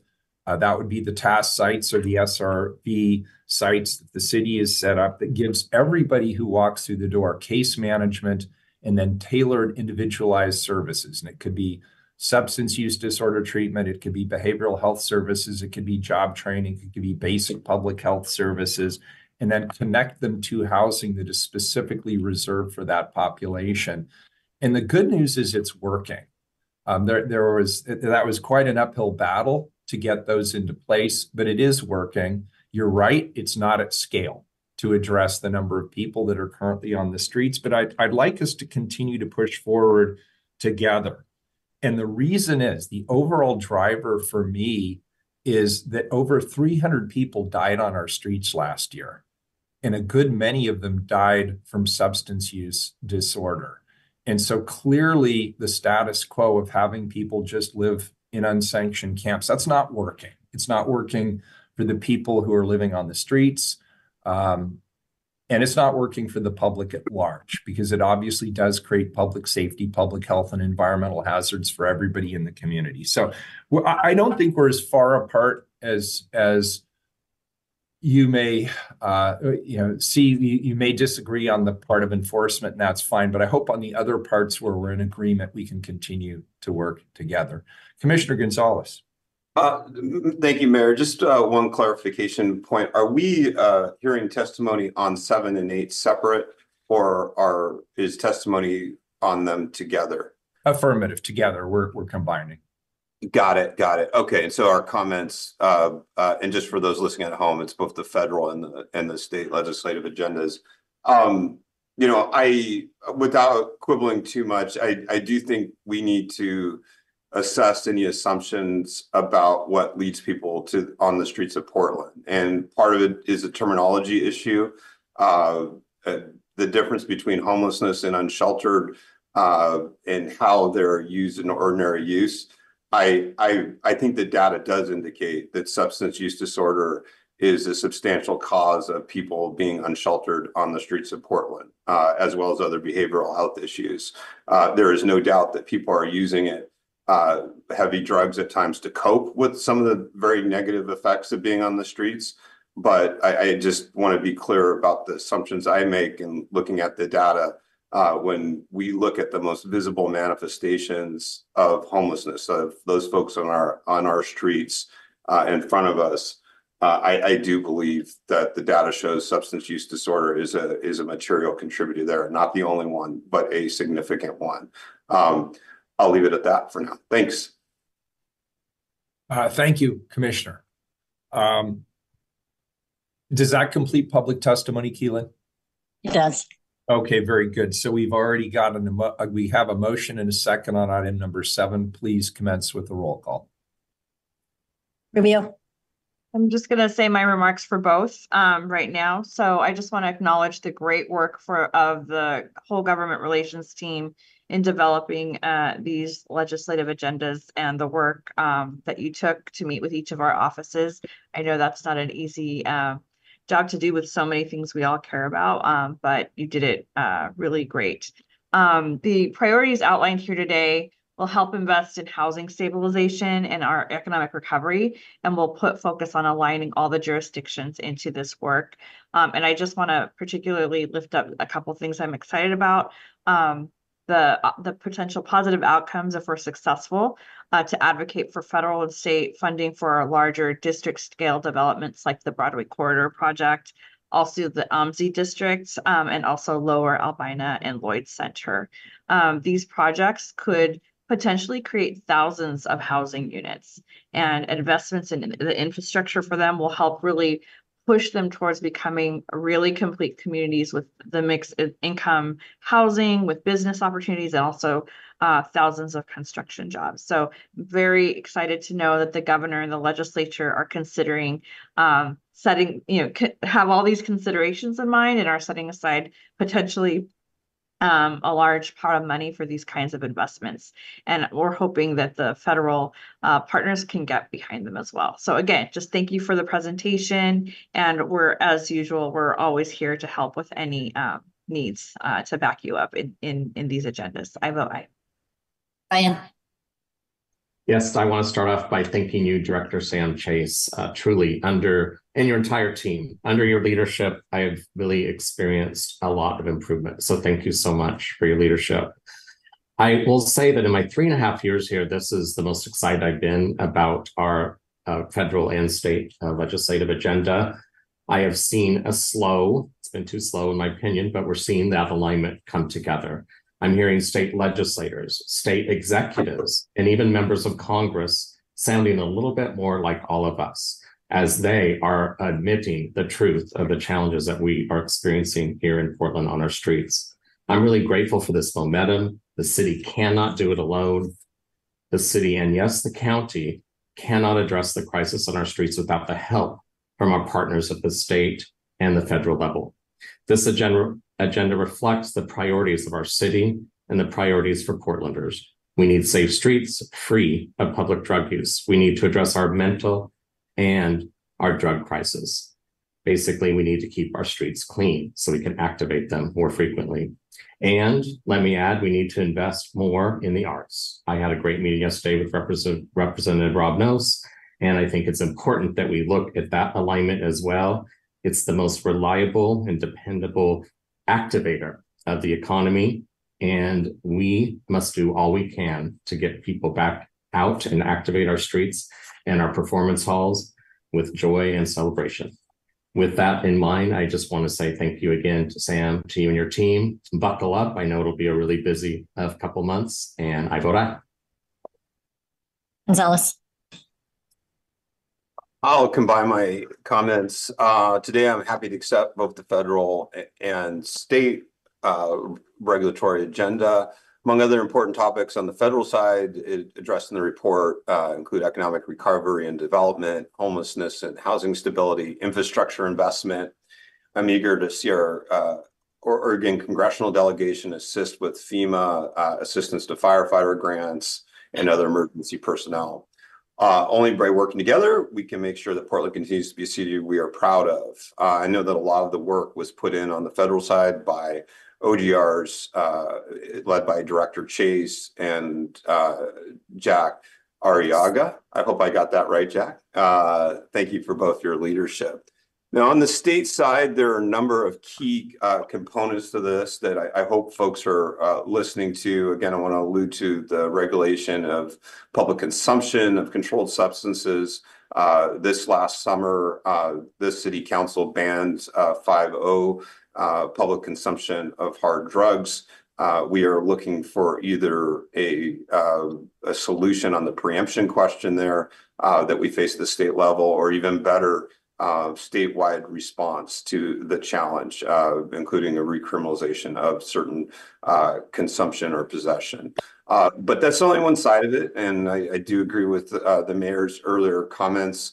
It's absolutely essential that we have increased state support for mental and behavioral health services, stabilizing beds prioritized for individuals transported by first responders, streamlining and expediting the siting of behavioral health residential treatment facilities, funding for ODOT to effectively manage litter in campus and graffiti on state-owned property, and continued Oregon State presence in Portland to help with traffic enforcement capacity and additional law enforcement presence. Formally, last but not least on that area, funding formula updates and allocation of resources to address cuts to the community corrections budget. This is really on the county side, but it very much affects the city in our abilities to address crime in our community. With respect to housing and homelessness, securing ongoing state funding to support the setup and operations of TASK and Safe Rest villages, accelerating the development affordable and workplace housing, including supporting the call for infrastructure funding for major redevelopments like sites at Broadway Corridor, OMSI, Albina, and making office conversion projects eligible for funding streams. Streamlining process for states, home buyer opportunity, limited tax exemption, and then legislation programs and funding to help make commercial to residential conversions more affordable. I do want to call out, I think, in looking close hand at the challenges that the mayor's team and our city attorney's office has faced in addressing unsanctioned camping on the streets of Portland. I hope that we have a space for future priorities to pursue the preemption question, clear authority from the state for city to establish potentially municipal courts down the road to address the prosecution of misdemeanors, drug-related misdemeanors, and other charter ordinance violations. We're the only city in the state that faces preemption in this area, and it's something that we need to look at down the road. More explicit authority on what the state defines as reasonable. We are, with respect to unsanctioned camping regulations, we are preempted in this area as a city. We are limited in what we can do, and it's created substantial challenges, again, for the mayor's team, for our city attorney in navigating that. We are currently enjoined and enforcing our own time, place, manner restriction. And these are in some ways challenges created by our state legislature that we need their help in fixing. Clear definition regarding derelict RVs, how that changes the ability to tow along state routes, city streets, and addressing the crisis of pretrial release and updating the matrix for additional clarity to limit the ability of suspects of violent crimes to quickly return to the streets. I want to be very specific about this. This particularly manifests itself on early release of those committing property crimes. We think there's a direct correlation between property and some more serious crimes. That includes drug dealers. And again, this is an area where there's been recent state legislation that I think is impacting our court's ability to confront the challenges on their street. Sorry for the long-winded comments here. I vote to approve the report. Aye. Miller. Yeah, I just want to thank Government Relations for hearing all of us out. Colleagues, I'm just really pleased that we're unified on this agenda. This is a thick agenda. We have held together on our broad priorities, which is to address homelessness, to address public safety, to address livability, and to address our economic recovery. We are unified in terms of what we need from our state legislature during this short session upcoming, as well as the full session next year. And the bottom line is we are doing everything we can at the local level. And I'm proud of the actions, the concrete actions that we have taken to address these issues on our streets. But the bottom line is that we and other municipal governments around the state cannot do the work alone. We need the behavioral health services that the state funds. We need the substance use disorder treatment, as you know, we heard from our testifier earlier today. And again, that is funded at the state and the county level, not at the municipal level. And as Commissioner Gonzalez eloquently stated, we are preempted on a whole host of fronts of doing things that we have the courage, the desire, the willingness, and the resources to implement or enforce, but we are blocked from doing so by preemption at the legislative level. So there's a lot of areas here where we can show real progress and we can leverage the programs that we already have in place if we have support from our state legislature. And so we're all going to continue to fight in a unified way on these items. We've agreed to do that. I'm really proud that we're working together, and I vote aye. And so the report is accepted on item 7. On item 8, I will accept a motion to accept the report. Move. Commissioner Ryan, I think, moves. Can I get a second, please? Second. Commissioner Mapp seconds. Any further discussion on the report? Seeing none, please call the roll. Keelan. Rubio. Aye. Ryan. Aye. Gonzalez. Aye. Aye. Miller. Aye. The report is accepted. We'll now move to the regular agenda. Item number 20, please. Authorize city attorney to pursue review by writ of mandamus of the opinion and order on plaintiff's motion for a preliminary injunction issued in Duncan v. City of Portland. Colleagues, this is a lot more interesting than the title would suggest. Last fall, we voted on and we passed a change to our city public camping code to include reasonable time, place, and manner restrictions. This was in response to state law, specifically House Bill 3115, that required reasonable restrictions on public camping. The Oregon Law Center promptly sued the city, as is their right, and asked Multnomah County Circuit Court to issue a preliminary injunction. The judge granted that injunction and prohibited the city from enforcing the ordinance that council passed. We requested that the judge issue an order explaining the rationale for her decision, as is required by Oregon law. She has not responded to that request. Therefore, I asked the city attorney's office to pursue an appeal by seeking a writ of mandamus from the Oregon Supreme Court. Portlanders deserve to know why the city is prevented from enforcing this ordinance. They deserve the clarity required to allow us to find urgent solutions and respond to the crisis. This resolution confirms our commitment to moving forward with urgency and aims to hold the legal system accountable to the rules.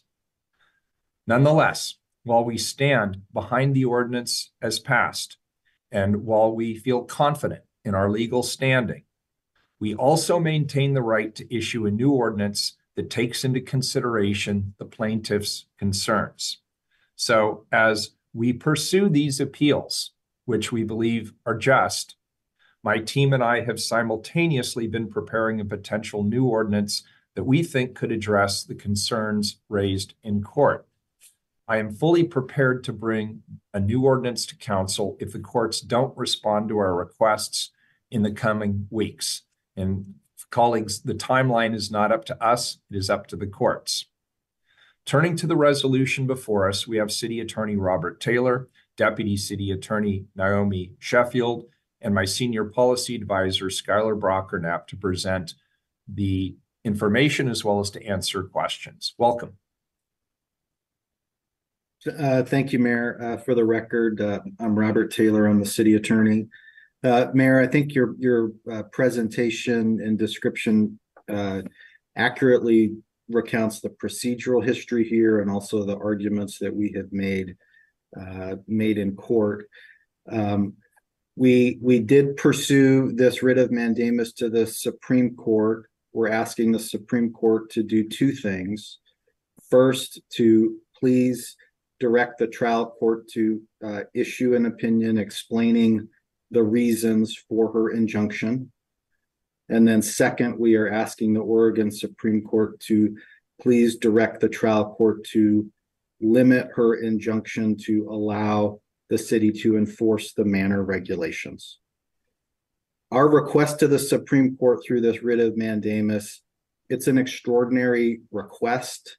It's something that the Supreme Court has ultimate discretion whether or not to grant. It is our opportunity to ask the court to do that, but they do have discretion.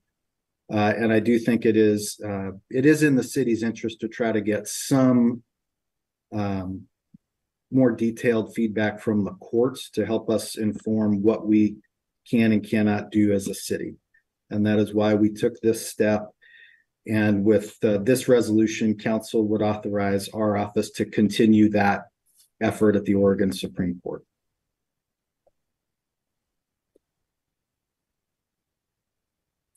Thank you, Mr. Mayor. Robert, I think the mayor indicated that we don't necessarily control the timelines here. On the other hand, do we have any expectation about how quickly the higher courts might move on this? Is this a matter of days, weeks, months, years?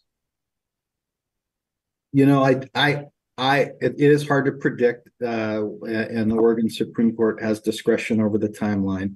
Typically, they would respond to these things in relatively quick fashion. So every day I come into the office, I sort of think maybe today will be the day we'll get a decision one way or another, but it can take time. And then, of course, depending on what the Supreme Court does, it may give the trial court some additional time to respond. So we are sort of in a holding pattern, but we do think we are doing the right thing by trying to get some direction from a court. And we may not. We may end up where we are right now, which is with an injunction without further reasoning, and then we're going to have to adjust to that also. Okay, thank you very much. I appreciate that clarification. Thank you, Commissioner Rubio.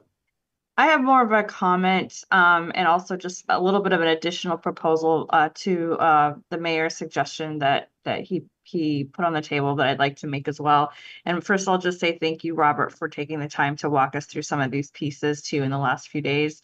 It's evident to me that people want to see change as it relates to the impact that this is having on businesses and community. And it's also clear to me that people in Portland expect the city to strike that balance between being humane in our treatment of those who live outside and also having clean and clear, accessible streets. So I'm going to vote yes on this, but not necessarily because I believe we've found that balance yet, but because with this writ, I really support seeking that extra information from the court about why specifically the court found or what was legally wrong that they found that with the ordinance that we previously or that was previously passed.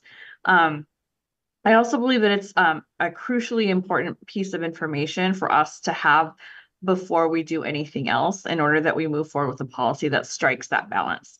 And at the same time that we're seeking answers to that question, I'd like to talk about a parallel path potentially. As you might remember, I introduced amendments to the ordinance and ultimately voted no. And as I stated then, and I think it's worth repeating, I believe it's important to have a process that is inclusive of key system partners, including shelters, law enforcement, experts, and others to arrive at a solution that is more reflective of what we're seeing on the ground and also that is inclusive of those other pieces of expertise and not divisive. And so on that note, I'm hoping we can have a conversation that includes all these active system partners who are not previously brought along with the original ordinance to think through what a prompt solution to public camping issues face the city right now. My hope is that we find another way forward that, like the mayor said, we can repeal the current policy that's in legal question and replace it with something that will ensure a human-centered solution while still meeting the intent of the policy, especially for our community members with disabilities, and that will also stand up to judicial scrutiny. And we all know that, legal processes can take a long time. And at the same time, Portlanders want us to respond and act expeditiously. And I really do believe that we can find a new and innovative solution. We've learned some things thus far that I think are really important things to talk about.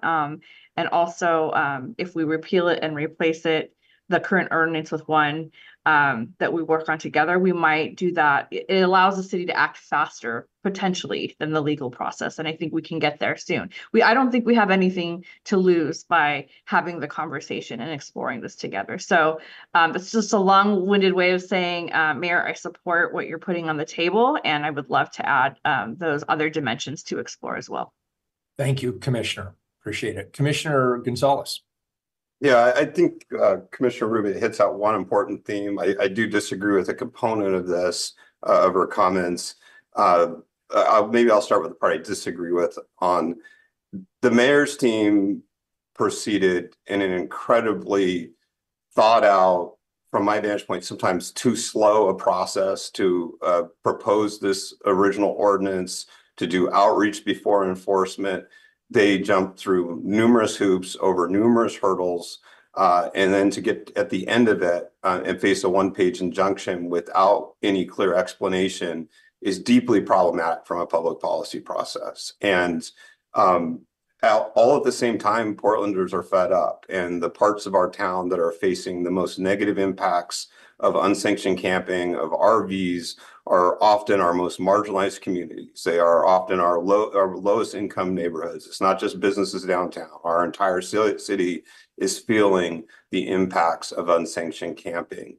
And so this is a difficult area from a legal perspective to navigate. We've got Ninth Circuit law. We've got a well-intentioned statute that I think is having some really negative unintended consequences for cities trying to navigate it.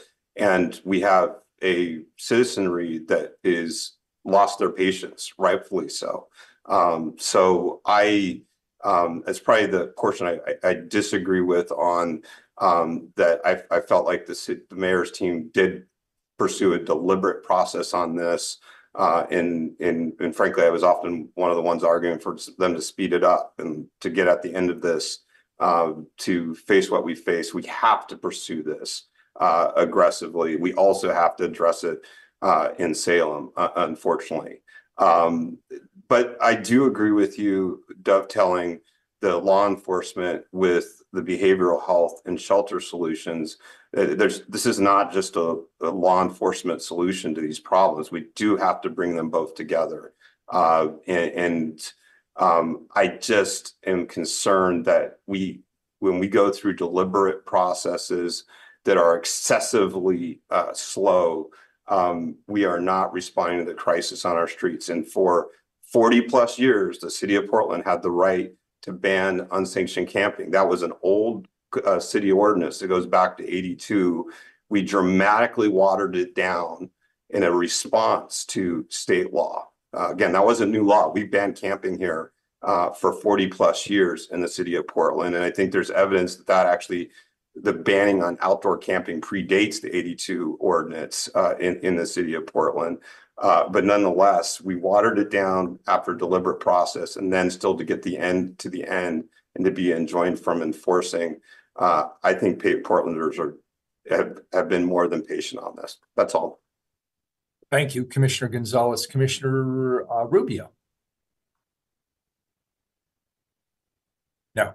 I appreciate your comments, Commissioner Gonzalez, and I do not disagree with a lot of what you said. I want to clarify that I in no way stated that the mayor's office did not do a diligent job. I believe that they did. I believe that this was a new concept for everybody, but we can't also disagree, or we can't also deny that some people did not feel brought along, or maybe just at the speed that this was going and the urgency that it required. I think that we've learned some things since then. So I just want to clarify, I really appreciate the mayor's staff approach to this and their diligent work to get us this far. And I also think it's okay for us to take a look and see how it's going and to see if there's anything new to learn from what we know so far, and make it even better. So that's all. Thank you. All right, very good. Any further questions or comments on this before I call for public testimony? Keelan, do we have public testimony? No one signed up. All right, very good. This is a resolution. Please call the roll. Rubio. I want to thank the mayor and his team for their hard work that they put into this and engaging with my office on all of our questions. And I also want to thank the city attorney's office as well for their help in walking us through our questions as well. I vote aye. I hope that our legal team can continue their job to get the information from the courts that we need. Ryan. Yes, thank you for this thoughtful action. I appreciate they were reading the room called Portland. I vote aye. Gonzalez. We urgently need to address the humanitarian crisis on our streets. After months of preparing in good faith to meet the rules and guidelines around enforcement, we remain unable to act due to court action. Challenging this decision at the highest level in our state is a step we must take, and which I fully support, in order to get those in need to critical services and temporary shelters, as well as restore the commons so that they remain safe and accessible for all Portlanders. I also believe we must at the same time address this issue at the state legislature that I have now mentioned a couple of times during the upcoming session. In addition to other critical issues, the city is preempted by the state from taking action on, such as open hard drug use prohibitions. With that, I vote aye. Aye. Miller. So first of all, I want to thank my team and the city attorney's office for their diligent work addressing the issues Portlanders are most concerned about. In particular, I want to call out Skylar Brocker-Knapp from my team, who did a considerable amount of outreach and meetings and communications with community stakeholders to make sure that we got a broad perspective as we put this together. I will continue to do everything I can to advocate for urgent action to effectively, as well as compassionately, address homelessness on our streets. Over the course of the last 3 months, we have now housed 200 people from our TAS and Safe Rest Village sites. We are innovating and leading to connect homeless Portlanders with the services they desperately need to get off and stay off the streets. I'm committed to pressing forward and implementing an ordinance that meets the needs of Portlanders. Whether that is achieved through the legal system or through modified ordinances, I will not stop pushing against the status quo. And a reminder, the status quo has led to over 300 deaths on our street in the last calendar year. I vote aye. The resolution is adopted. Thank you, colleagues. We'll move on to item 21, also a resolution, please. Adopt the budget calendar for FY 2024-25. Colleagues, each year, as you know, the council approves the budget calendar for the coming fiscal year. The City Budget Office Director, Tim Grew, and Deputy Director, Ruth Levine, have joined us here today to talk us through the calendar. Welcome, Director Grew and Deputy Director Levine. Thank you, Mr. Mayor, members of the council. For the record, Tim Grew, City Budget Officer. I would like to just briefly run through some of the changes that you will see in this resolution on the budget process. First of all, the requested budgets are due 3 weeks later than normal on February 16th, instead of the usual end of January date. And this was to provide more time for the bureaus to adjust their budgets based upon much of what's happening in terms of the transition to the new form of government. Second, the work sessions are moved up to February to give council an opportunity to hear about the key financial issues and give input in the service areas requested budgets. The work sessions that we're speaking of here will provide council with an opportunity to have a brief overview of the budgets for each service area. Also, where applicable, information will be provided on the actions taken by the service areas in response to budget constraints and other revenue issues. Responses will also be provided on the key financial issues that have been presented in the budget guidance memo 2. And finally, an overview will be provided of any significant organizational changes that are being implemented within the requested budgets and the work that needs to be done in implementing those changes. The third change in the budget process is that utility rate hearings are moved to an earlier time, March 5th, to provide more certainty to the utilities on their rates and, in some cases, their fees. This aligns with the budget note that council adopted in the 23-24 budget. Beginning with the release of the mayor's proposed budget on May 2nd, the budget calendar dates before you today largely are determined by the mandates established by the Oregon State Budget Law and are similar to the dates we've had in prior fiscal years. Due to the dynamic nature of the budget process, particularly that this is a transitional budget process, these dates may be subject to changes based upon council's preferences. If those changes do occur, the City Budget Office will communicate those dates to the council and bureaus, as well as to the general public. Mr. Mayor, we're available to respond to any questions on the budget process. Thank you. Very, very good. Thank you. Colleagues, any questions on the budget calendar as proposed? Keelan, do we have any testimony on this resolution? We do. We have one person signed up. All right, let's hear him. Vince Masiello. Welcome, Vince.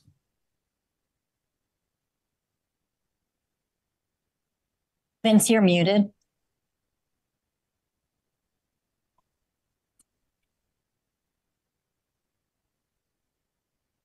Vince, are you able to unmute?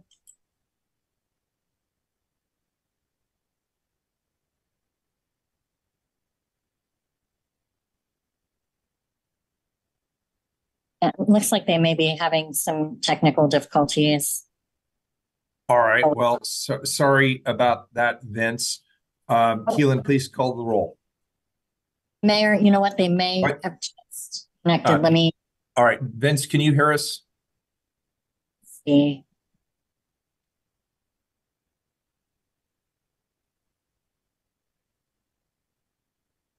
Nope, I think they dropped off. Okay, that's too bad. I'm sorry. Sorry about that. Please call the roll on the resolution. Rubio. I want to thank Tim and Ruth for bringing the budget calendar forward. It's an important step for maintaining transparency in our budget process. I vote aye. Ryan. So thank you, Tim and Ruth. It makes sense to me to move the timeline to set deadlines 1 month sooner than in the past. I imagine that extra time will be very beneficial during the transition. I vote aye. Gonzalez. I vote aye. Epps. Aye. Miller. All right, the resolution is adopted. Item number 22, an emergency ordinance. Approve revisions to the Human Resources Administrative Rule for gender identity and non-discrimination. And colleagues, just a heads up, we'll take a brief break after this item. This ordinance amends Human Resources Administrative Rule 2.04 in accordance with feedback from that the city received through bargaining units, employee resource groups, and Bureau stakeholders to better align our code with our core values. These changes update language regarding sanitary and gender-specific facilities, name and pronoun use, dress code clarifications, privacy standards, and more.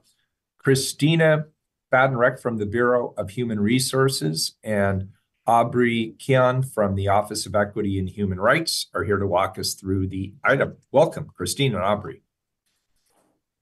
Thank you.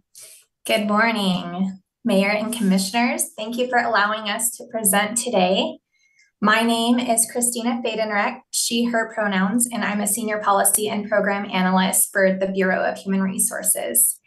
And I am here with my colleague, Aubrey Chen, and she is getting our presentation going. She is an LGBTQIA 2+ analyst with the Office of Equity and Human Rights. Okay.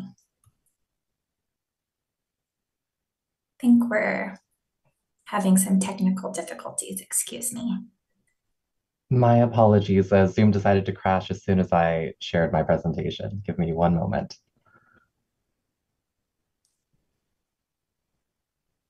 Here comes something. There it is. Wonderful. Okay, today we are bringing an amendment to Human Resources Administrative Rule 2.04 for gender identity and non-discrimination for you to consider approving. I'll share a brief overview of the rules, or HRARs as we refer to them, and Aubrey will highlight the history and purpose of the rule as well as the revision process. And I'll conclude with a summary of the updates and resources we can look forward to. And because this is my first time with you for a formal rule revision request, I'm going to take the time to refresh everyone with what the Human Resource Administrative Rules are and what that process typically looks like. So HRARs are the policy and procedures that help guide the employee experience, and they apply broadly to all employees throughout our organization. Our goal is to align them with the core values that you've adopted for the city, as well as the Bureau of Human Resources values, including involvement, diversity development, accountability, stewardship, and creativity. And we are responsible for managing a citywide review for each of these updates. And this follows a process outlined in the HRARs. And new for this year, I'm happy to share that an internal HRAR policy advisory committee has been established so that employees can collaborate and provide feedback on the 91 rules that were in need of updating. And as you know, with the transition to the new form of government, we will have some updates.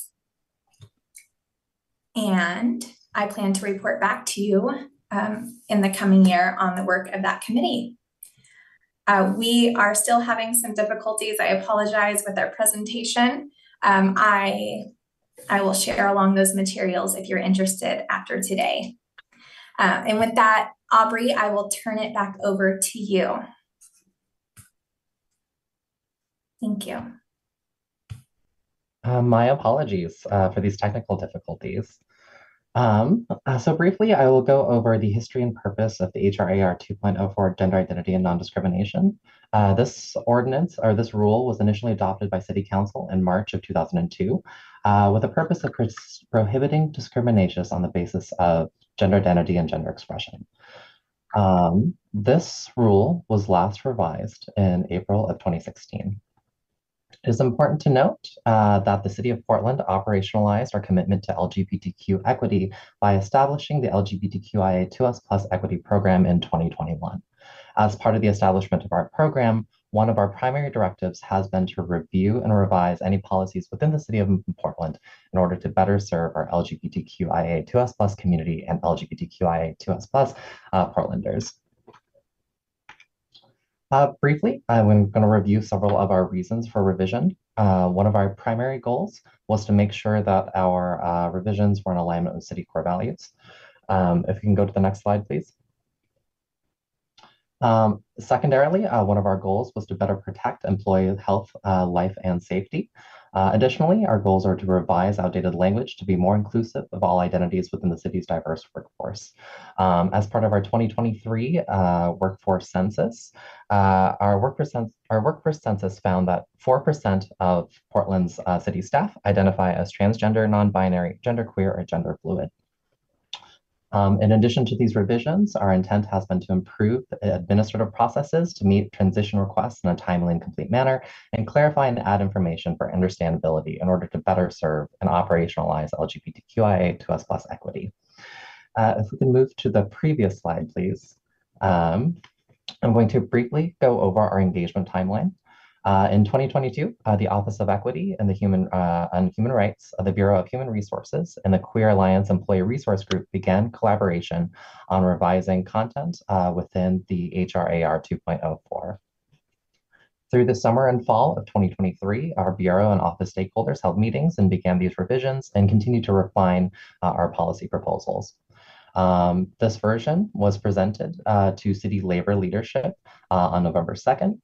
And then notice of open comment period was provided to city employees from November 20th to December 4th. Feedback from city labor leadership and employees was incorporated into the version of the revised rules that you see today. Hopefully, upon passage of these revisions, our intent is to continue working on the implementation of these rules and provide training to city staff in order to make sure that our commitment to LGBTQIA2S+ equity is operationalized. Next, I'll pass it on to Christina to talk about some of our revisions. Thank you, Aubrey. And now I would like to discuss the proposed changes. And these can really be categorized into three parts here. We have added terminology, new standards for transition-related updates and requests, and additional resources. First, we have the updated language to now include definitions for outing, misgendering, and dead naming. And the inclusion of these terms in the policy can help equip employees with a better understanding of how to respect each other's identities and what exactly constitutes harassment and discriminatory behavior. And second, we have new standards to protect employees. We have added a new privacy section to prevent the intentional outing of an employee and added language to support the commitment to gender affirming and culturally competent healthcare coverage, and direction for updating employee records to timely reflect any name changes and identity markers in our systems. And next slide, please. And lastly, the addition of resources includes a model guidance plan that serves as a sample tool that employees and managers and supervisors can reference if they are requesting a workplace transition plan. And following an adoption, a training plan will be developed for all city employees to reference when they're requesting to go through this process. In addition, in the interim, several related rules, including HRAR 2.02, our harassment policy, 4.03 for our dress code policy, our workplace violence policy, and our discipline policy can be referenced in support of this rule. And our offices of Equity and Human Rights and the Bureau of Human Resources will be available to assist with any questions in the process. And that concludes our presentation. We would like to open it up to you for any questions or discussions you have for consideration. Thank you. Very good. Thank you, colleagues. Any questions at this point? Not seeing any. Great presentation. Keila, do we have anybody signed up for public testimony? No. All right. This is an emergency ordinance. Please call the roll.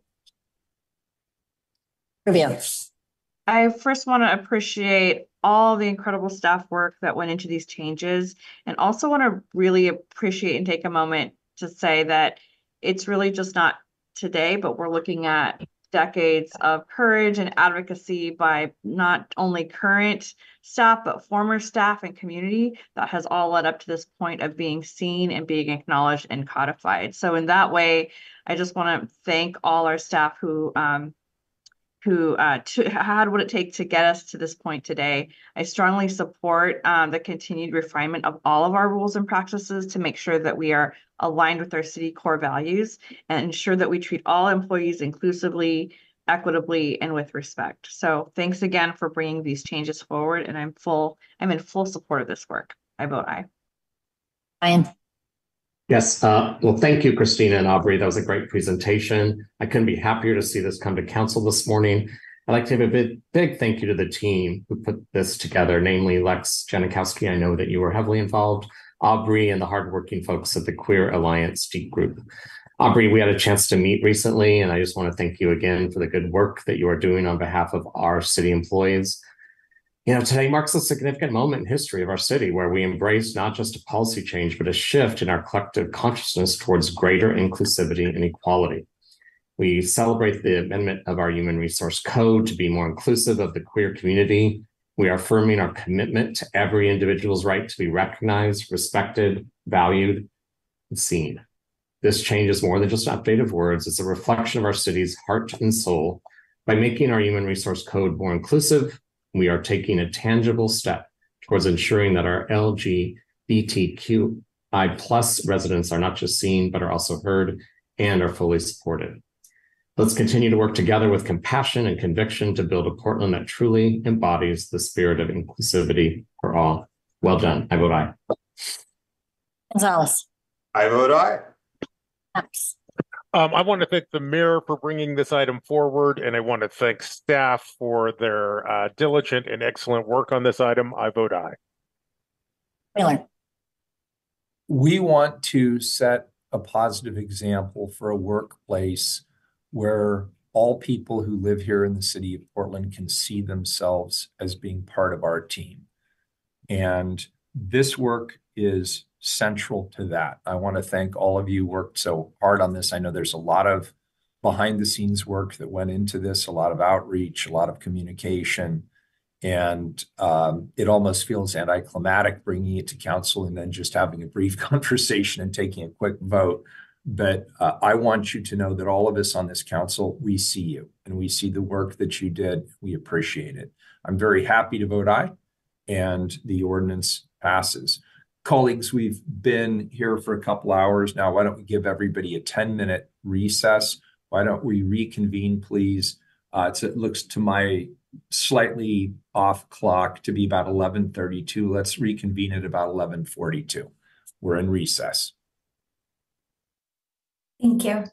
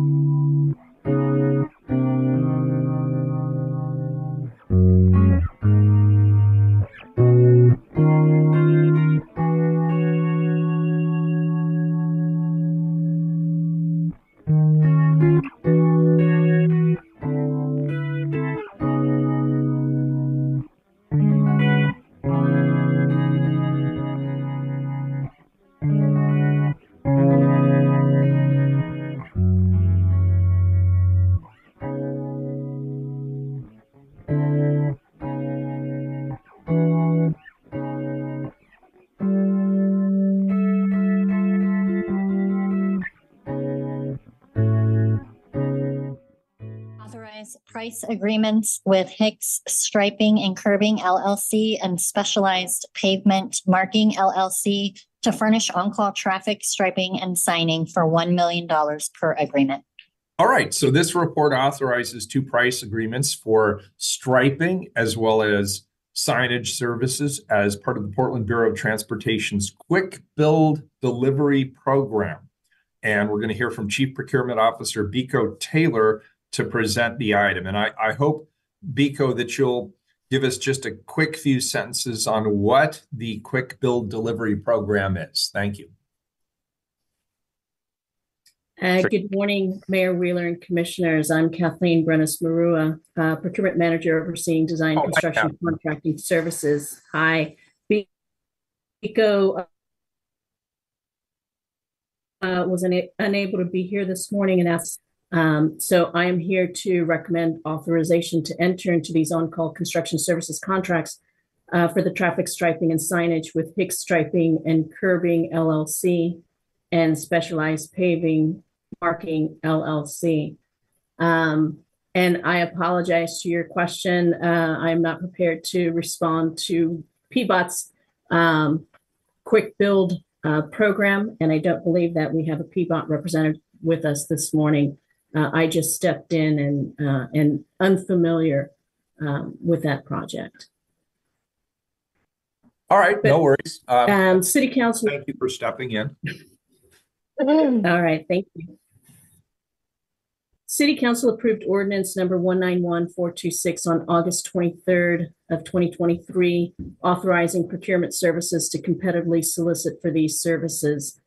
The anticipated expenditure is $5 million per contract over a total of 5 years. Procurement Services issued the invitation to bid on May 16th of 2023 with a due date of August 15, and 2 bids were received. Hicks Striping and Curbing and Specialized Pavement Marking were responsive to the bid requirements. Price agreements for on-call construction services are intended to be used for projects whose the specific scope and budget are not predetermined, but rather work will be performed under these contracts as the need arises. They will be authorized via written task orders once those projects are identified.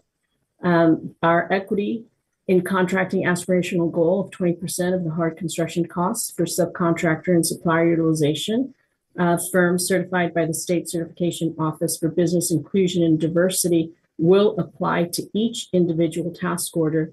And the two contractors awarded these price agreements have committed to make good faith efforts to achieve the utilization goal.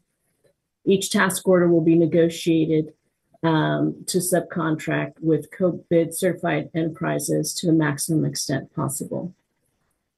Pick Striping Curbing LLC is located in Salem, Oregon. They have current City of Portland business and tax registration and full compliance with all the city's contracting requirements, as is Specialized Pavement Marking LLC. And with that, I recommend approval to proceed to contract with these two construction firms. All righty. Thank you, Kathleen. Commissioner Maps. Thank you, Mr. Mayor. I want to, number one, thank Kathleen for stepping in on behalf of BECO today. I just wanted to quickly address your question about what the Quick Build program is. Lives over in Peabody. This is a project for small capital projects, typically to improve safety or to address some issues. So we're talking about things like bike lanes, safe routes to school, whatnot. Typically less than $500,000, very meat and potatoes. This is where our non-controversial, just making sure our systems are working effectively, projects tend to live. Hey, thank you. I appreciate that. That sounds great. Yeah, it's a great program, folks. It's very important when you hear folks come to council to express their concerns about deficits in our transportation system, especially if it's hyper specific. Often the way we address that is through this program. Awesome. All right. Thank you, Commissioner Maps. Colleagues, any questions for Kathleen, understanding that she is filling in today, so she may not have all the finer details? Seeing none, Keelan, do we have any public testimony on this item? No one signed up. All right. This is a report. I'll entertain a motion to accept the report. So moved. Commissioner Maps moves. Can I get a second, please? Second. Second from Commissioner Rubio. Please call the roll. Rubio. I want to thank Kathleen for being here today and for presenting this work. I vote aye. Ryan. Yeah, good to see you, Kathleen. I vote aye. Gonzalez. Aye. Maps. I want to thank Kathleen for stepping in at the last minute. I want to thank my colleagues for supporting this program. As I mentioned in my clarifying comments here, this is a very straightforward program that allows us to address things like crosswalks, neighborhood greenways, biking infrastructure and whatnot.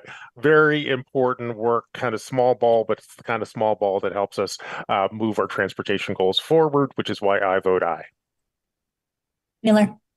Yeah, so I'm going to dig into this a little more. I think it's great, Commissioner Maps, and I like the idea of prioritizing some of these smaller, non-controversial, easier to do sort of things without making them go through the full rigmarole and many months of process. I think this sounds like a great example of the Bureau trying to cut to the chase and get stuff done. So I'm strongly supportive of this. I thank you, Kathleen, for filling in at the last minute. I vote aye, and the report is accepted. Next item 24, please, is an emergency ordinance. Pay settlement of Angelica Clark bodily injury lawsuit for $158,000 involving the Portland Police Bureau. Colleagues, this ordinance resolves a lawsuit that was brought against the city of Portland back in July of 2022. Deputy City Attorney Beth Woodward and Senior Claims Analyst Dave Farrow are here to walk us through this ordinance. Welcome. Good morning, Council. For the record, I'm Deputy City Attorney Beth Woodward. This lawsuit, this settlement resolves claims brought by Erica Clark for injuries she sustained on July 26, 2020. And I have just lost my notes. Hold on one second. Here we are. On the evening of July 25th, Ms. Clark participated in protests in downtown Portland near the federal courthouse.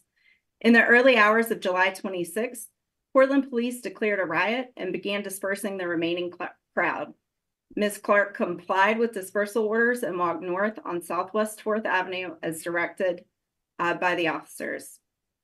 As the crowd walked north, a group of individuals began to throw fireworks towards the officers from a nearby parking deck just behind Ms. Clark. The line of officers then sped up and overtook Ms. Clark. She was pushed several times and pepper sprayed.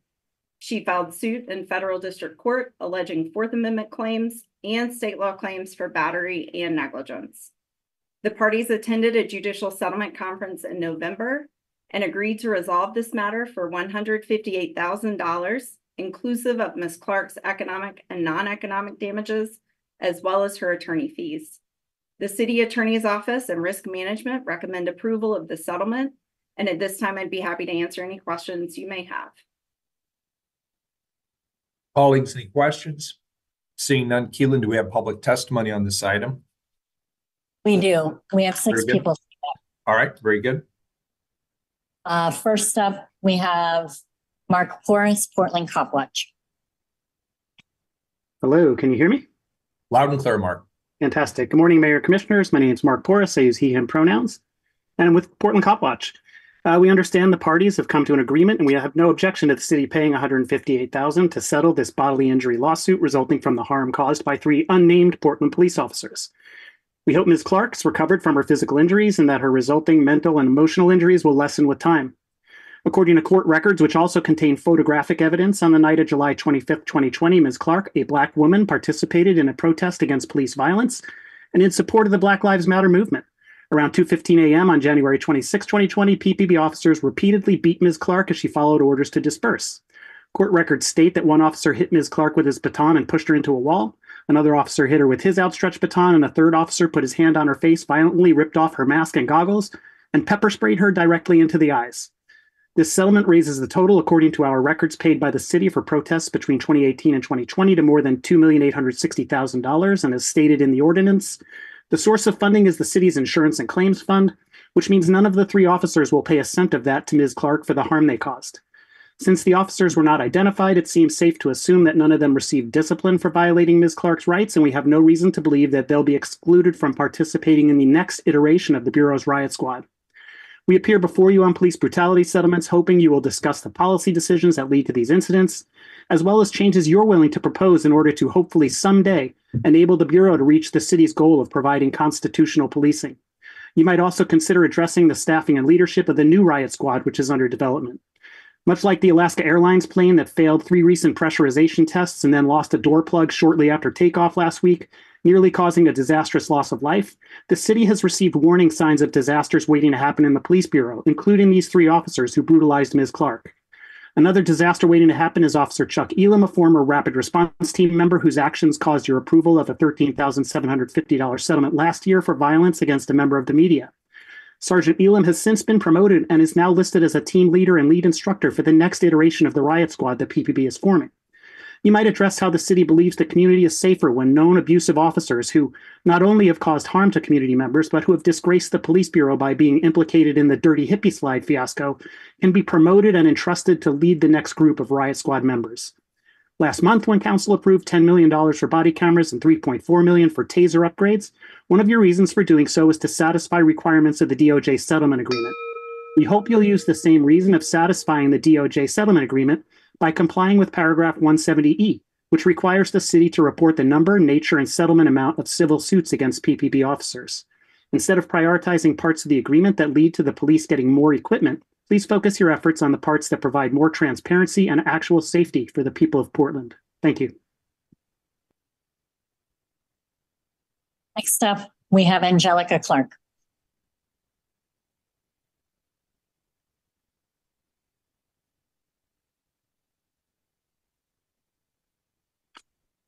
Can I be heard? Loud and clear. All right.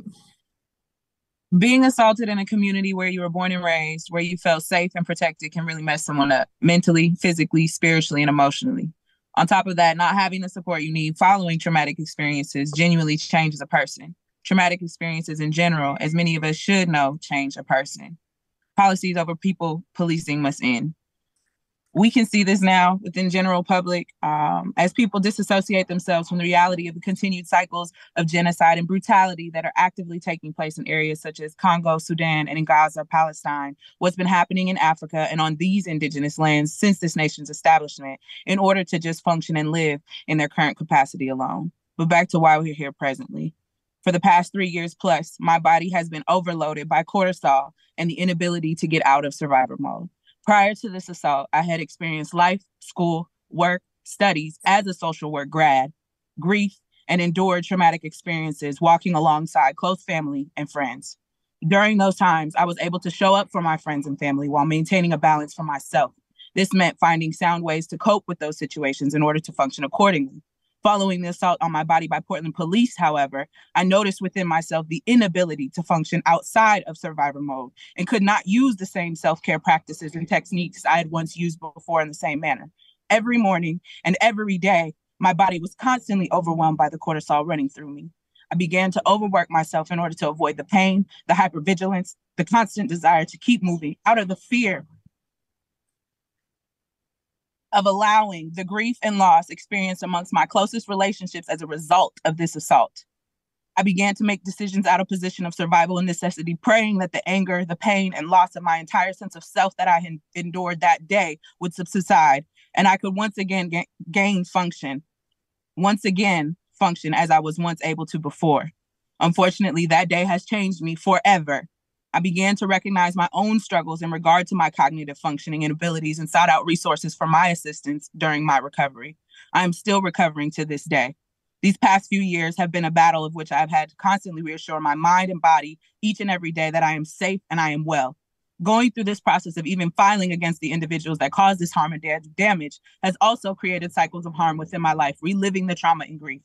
Familial and cordial relations became skewed, and my ability and desire to interact with others greatly declined. This settlement offer still feels like a slap in the face, and though it goes against my original decision for trial, I've agreed to the settlement solely out of protection for my mental health and to hopefully begin to move forward from the police assault on my body experienced July 2020. And Ted Wheeler, the way that you interact and engage with the public has been and is still disrespectful as hell. Respectfully. Next up, we have Lawrence Ray Clark.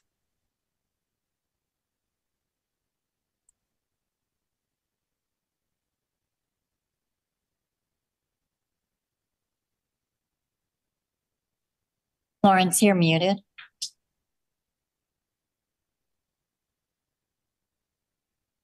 Okay. Hi, good morning to the commissioner and the panel. I'm here today in regards to how it feels as a father when your daughter come home all beat up, all out of her mind, freaked up and afraid. And I've always been the father that protected my family.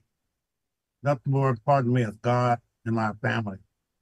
To see my daughter treated like that, to know what she's going through today, everything that happened to her came back on our family. All of my siblings, all of her sisters and brothers, there's this big family disorientation now because of what the police department done to her. I've lived in Portland for a lot of years, and I've had my experience growing up with the Oregon policemen. So I'm a Vietnam vet, so I know what the pain feels like. But the pain that I feel now, that's what my daughter's going through, I feel her pain every day. And every day I wake up at 3 o'clock in the morning dealing with my own PTSD. And all this did is added more PTSD on me. Feeling helpless as a father. Not able to help my daughter. I don't even see my daughter anymore. She moved out of this state, because she just couldn't cope. And that's, I feel like a failure. And it really makes me angry. I've done everything in my power to say God. Good thing God has grounded me. You know, like I said, I had my past with the police officers. You know, I've been mistreated in Portland. I could have been in prison today because I was sitting in an alibi restaurant. Many years ago, I went to the city complaining about it. One officer walked in, looked at me, and then he come with another one. I'm sitting there with the cook for an hour and a half, talking, and he not making my food. And they tell me, get up, come with me. Take me down the street, and they literally shine a flashlight in my face. And there with this water off, the tall, big, red-headed freckle. He was yelling everything, nigga this, nigga that to me. And I'm saying, what's going on? Couldn't find out. The girls kept saying, no, no, no, that's not him, not him. Couldn't find out. Someone had went into the hotel room, killed the guy, but found the drug. And if they would have said it was me, I would be in police, I would be in prison today for something I did, because how they was trying to force those young ladies. I don't know who they are, but I owe my life to them. And so, things have to change in this city. This used to be a great city. You know, it used to be a great city, but I saw so much traumatized things happen in these last 2 years, which had more to say. Next up, we have Dina Clark.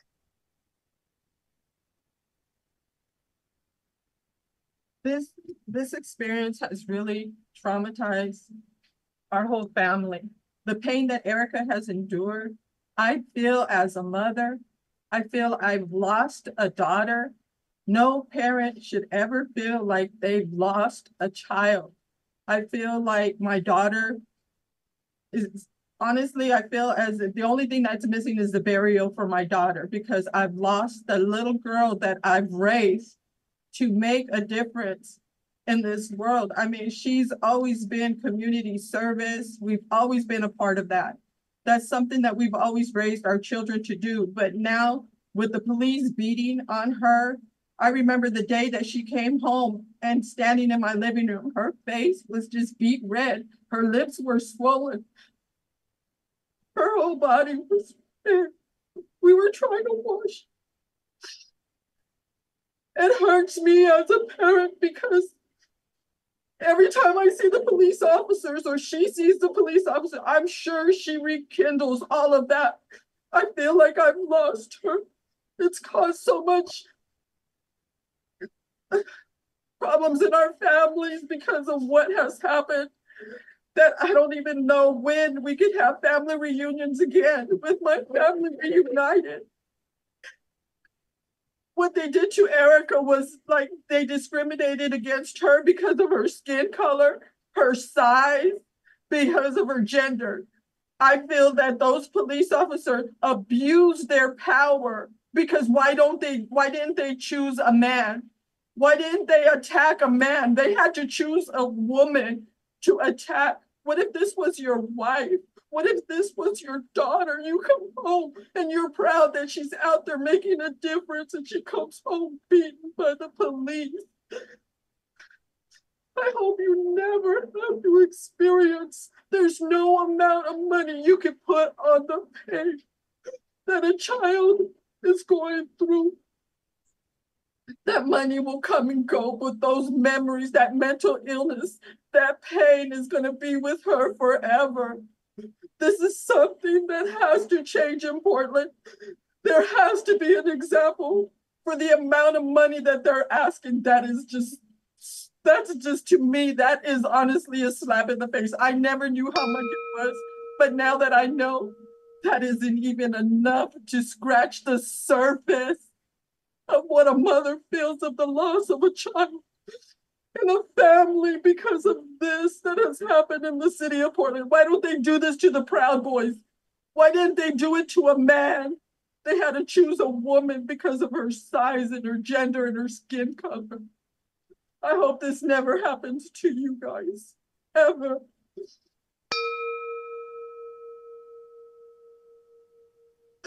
Our last testifier is Leonie Reyna. They haven't joined us. That completes testimony. All right. Thank you. Thank you to everybody for your testimony. Colleagues, any comments or questions? This is an emergency ordinance. Please call the roll. Rubio. Aye. Ryan. Aye. Gonzalez. Aye. Maps. Aye. Wheeler. Aye, the ordinance passes. Item number 25, also an emergency ordinance. A settlement of Roja Hutwagner bodily injury lawsuit for $100,000 involving the Portland Bureau of Transportation. Colleagues, this ordinance resolves a lawsuit brought against the city in October of 2021. Deputy City Attorney Carolyn Turco and Senior Claims Analyst Karen Bond are here to walk us through this ordinance. Welcome. Good afternoon. This case involves a traffic crash in which a pedestrian was hit by a vehicle while crossing the street. The crash occurred on October 24th, 2019 in Northeast Portland at the intersection of Northeast 26th Avenue and Northeast Sandy Boulevard. The pedestrian, Radya Hutwagner, was walking southbound across Northeast Sandy Boulevard, and the driver was headed westbound. The crash occurred at approximately 5:30 p.m., and the driver's view was blocked by the setting sun.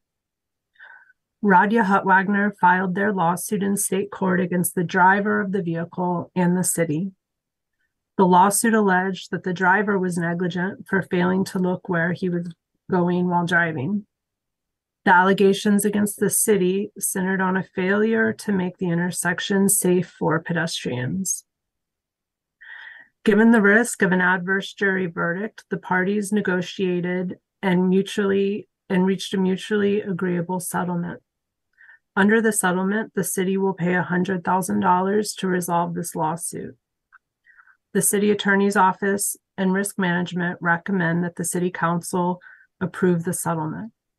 I'm happy to answer any questions council has. Otherwise, this concludes my remarks. Thank you very much. Colleagues, any further questions on this item?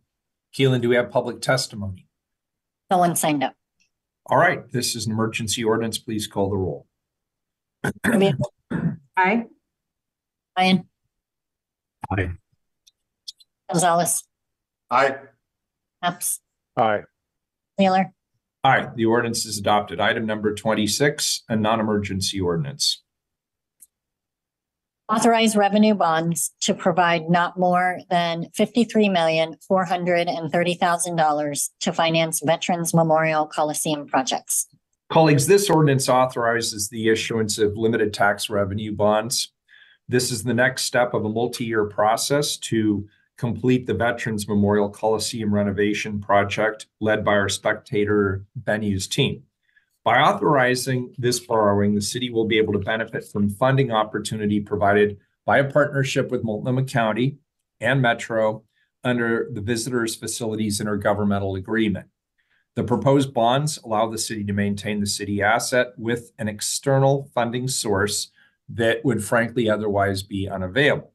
These bonds will finance critically needed systems and facilities updates to VMC that will enhance the overall visitor experience. It'll improve the safety and the sustainability of the building. And as we all hope and expect, it'll attract more events, attendees, and positive economic investments into our city. Matt Gierach from the Bureau of Revenue and Finance and Carl Lyle from the Spectator Venues team are here to walk us through this item. Welcome, Matt and Carl. Thanks for being here. Thank you. Good afternoon, Mayor and City Council. First off, thank you for the opportunity to present this item. For the record, I'm Matt Gierach, Debt Manager in the Office of Management and Finance. As the Mayor mentioned, this is a borrowing authorization that will allow the city to issue bonds for a project that has been in the planning stages for quite some time. Before diving into specifics about the borrowing, we thought it would be helpful to review some of the history of the project as well as the anticipated renovations. I'm going to hand it off to Carl Lyle to take us through the first portion of the slide deck. Thank you, Matt. Carl Lyle, City Spectator Venues Program Manager. So briefly, I'd just like to do a little history on kind of the project and how we got here. So we've been working on this, and city council actions leading to the renovation of the Coliseum date back about 12 years at this point, at least. It was in 2012 that, following an extended public process to consider alternative reuse scenarios for the Veterans Memorial Coliseum, council directed the Office of Management and Finance to work seriously on reinvestment into the aging multipurpose arena to preserve the activity that it represents for the community.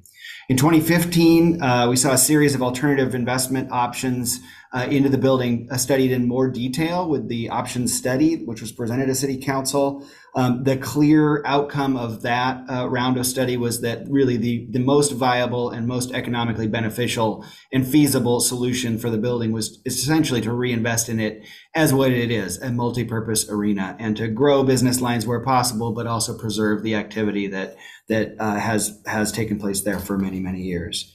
In 2019, the city, Multnomah County, and Metro all approved amendments to the visitor facility intergovernmental agreement the mayor referred to, which committed debt service payments, so the full amount of the debt service is covered by this source, for the VMC renovation bonds to be paid from these dedicated tourism funds in the visitor facility trust account. This account receives a portion of the transient lodging and vehicle rental fees, and its purpose is to fund investments into the infrastructure that supports events, travel, and tourism in Portland. In 2022, we extended the Coliseum operating agreement with Rip City Management through the fall of 2025, and the parties committed in that process to work together on implementing renovations.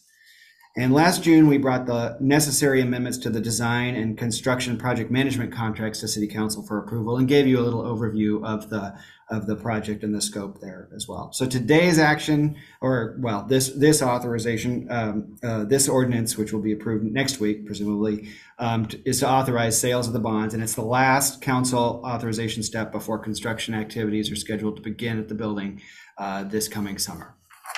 Next slide, please. So as confirmed in the 2015 Coliseum options studies, there's a strong case for renovating the Veterans Memorial Coliseum. Reasons include the over $30 million in annual economic impact of continued operations, which is expected to increase significantly after renovations as the building becomes more appealing to more different events. The fact that the building is operating at a financially sustainable rate, and actually had a record year in fiscal year 22-23 in terms of revenue generated. Additional factors include the benefits and opportunities that come with having two arenas with a single operator, the possibility of dual events, and the historic status of the building, and the opportunity to grow new business lines with an improved facility. Next slide, please. So these bonds will fund a strategic set of improvements informed by the 2021 reinvestment strategy that was developed by the city, working with our team of design professionals and informed by a community advisory group representing diverse perspectives on the building and users of the building. Next slide, please. That strategy confirmed that in addition to continuing ongoing sustaining investments into the building to keep it operational on an annual basis, the initial focus of larger investments should be to address critically out-of-date mechanical systems, many of which are original to the building from 1960, and then to upgrade the seating bowl with all new seats and associated code required improvements, such as restrooms, exiting, egress, safety features. For future, currently unfunded projects can then be pursued later as resources allow in the future. To be clear, the proceeds from this bond authorization and issuance will not meet all the needs and all the things we'd like to see in the building, but it will make a huge step forward into that future. Next slide, please. So here's a high-level list of the type of enhancements these bonds will fund at the building. The takeaway here is that these investments will result in a Veterans Memorial Coliseum that is much safer, much more reliable, more accessible, more comfortable, and more appealing than the one we have today.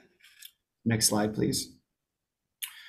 So I have just a couple of before and after. These are fun images to show kind of what we can expect with the renovations. So this first set is looking at the seating bowl. And so today, this is what it looks like with the original 1960s seats. And this is what we can expect to see after implementation of the renovations in the bowl. So all new seats, hand railing, reconfigured cross aisle. And the next set has a close-up of the cross aisle. So this is the current accessible seating areas, very far from meeting ADA standards and code requirements, as you can imagine, from 1960. So this is how it looks today with the original seats and the existing cross aisle. And the next image is what the improvements that we can see. Next slide, please. And so this is what we can expect to see there with fully compliant, much more generous, accessible seating areas and group seating boxes, as well as hand railings throughout and various other safety features. So it's going to be really transformational in terms of the guest experience. And that is the end of my slides. And I think Matt has a couple slides on the technicalities of the bond and how this works. Thanks, Carl. So I'm going to provide a little bit more information on the VFIGA. So the purpose of the VFIGA is to support regional visitor facilities and the visitor industry in the region. The VFIGA provides for 2 separate tax revenue streams that are deposited into a trust account held by Multnomah County, where then the funds are dispersed for allowable costs outlined in the IGA. Tax revenues for 2023 totaled $22.2 million. The first priority for revenues is debt payments, where bonds are paid in an order of priority based on the date they were issued. There will be 3 bond series paid from the trust account after these bonds are issued. And you can see there's a 4th future contemplated bond issuance as well. There are not definitive plans on that. So after sufficient funds are available to make the full debt service payments for the fiscal year, the remaining budgeted funds are made available for program expenses, including operating assistance to Traffic Portland, the visitor facility operators, and the county. So next I'll talk a bit more about the bonds that are being authorized by this ordinance. So as a review, the bonds are a loan that will need to be repaid to purchasers of the bonds. These bonds include a pledge of the city's full faith and credit, meaning all legally available funds, including the general fund. By including a pledge of the city's full faith and credit, we will be able to improve the investor interest and thereby attain a lower interest rate on the borrowing. The bonds are considered self-supporting debt under our debt policy because the loan will be repaid from revenues other than the general fund, and because of the relative strength and the long track record of the trust account's revenues. As mentioned in the prior slide, the VFTA, the Visitors Facilities Trust Account, had $22 million of tax revenues available for bond payments in 2023. This is equivalent to 140% of the trust account's total annual bond payments after these bonds are issued. This cushion means that revenues can drop roughly 30% before any of the VFTA reserves would be needed. Reserves were approximately $20 million at fiscal year end 2023. As an additional backstop, the financial resources of the city's spectator fund would be exhausted before the general fund would have to step in to make any bond payments. The amount to be authorized is $54.43 million of funds for the project, plus additional amounts to pay issuance costs on the bonds. This issuance of the bonds would increase the city's total bonded debt by just 1.8%. Based on current market conditions, annual debt service is estimated to be $4.65 million per year for 20 years. The bonds will be issued as taxable bonds due to the use of the facility, the nature of the use of the facility. And we anticipate that the bonds will be sold this coming March via a public bond offering. I also wanted to mention that the VMC bonds that we're discussing will be sold alongside a separate bond refinancing of PBOT's 2014A bonds that were originally issued for the city's Sullivan Bridge contribution. And that refinancing was separately authorized by City Council under Ordinance 190747 in March 2022. As Carl mentioned, the Coliseum renovations are expected to commence later this year and be completed in 2026. And I'll wrap things up by reiterating that this financing allows the city to utilize outside resources to maintain one of its capital assets, and that this borrowing is self-supporting and poses relatively low risk to the city's general fund. And we'll open that up for any comments or questions. Awesome. Colleagues, any questions? Commissioner Gonzalez.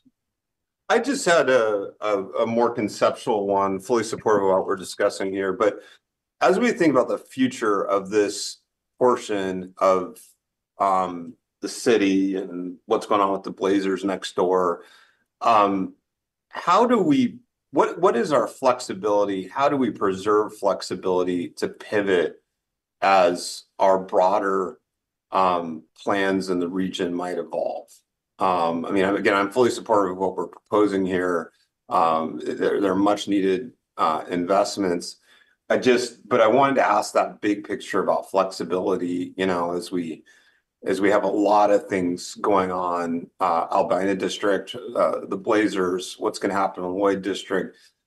These are big kind of generational investments, and just wanted to at least make the space for us to think about how we're allocating these dollars, and do we have space to pivot down the road if other assumptions materially change?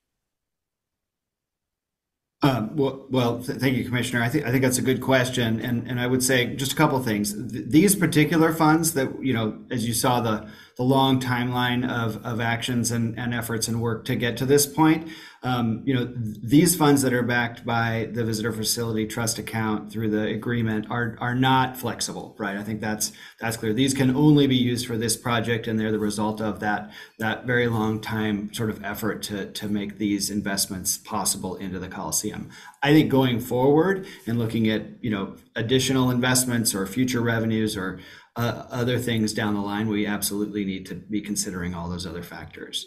But this is really kind of the very last step in an over 10-year process to kind of get to this point. And I would also say, you know, these investments are specific to the building and are critical to allowing us to continue operating the Coliseum as it is. Without these investments, you know, the risk of closure goes up every year because you could have a dramatic failure of some critical system or a safety issue or whatever. And then we have a building that is historic and unusable and difficult to try to figure out what to do with. So I think I guess I'm bringing that up because I think that the larger questions of what is outside the doors of the Coliseum are not really impacted necessarily by this investment. This is about continuing to operate the building, and certainly the district around it is anticipated to redevelop and change in the future.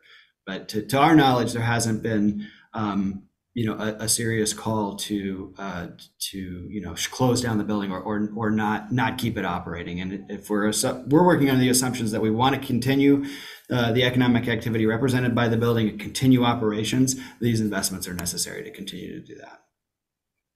Yeah, and I guess what I would just submit as much for the public, again, when we're thinking longer term about this portion of the city, this is a wonderful facility. It's got long tradition. It's historic in many respects.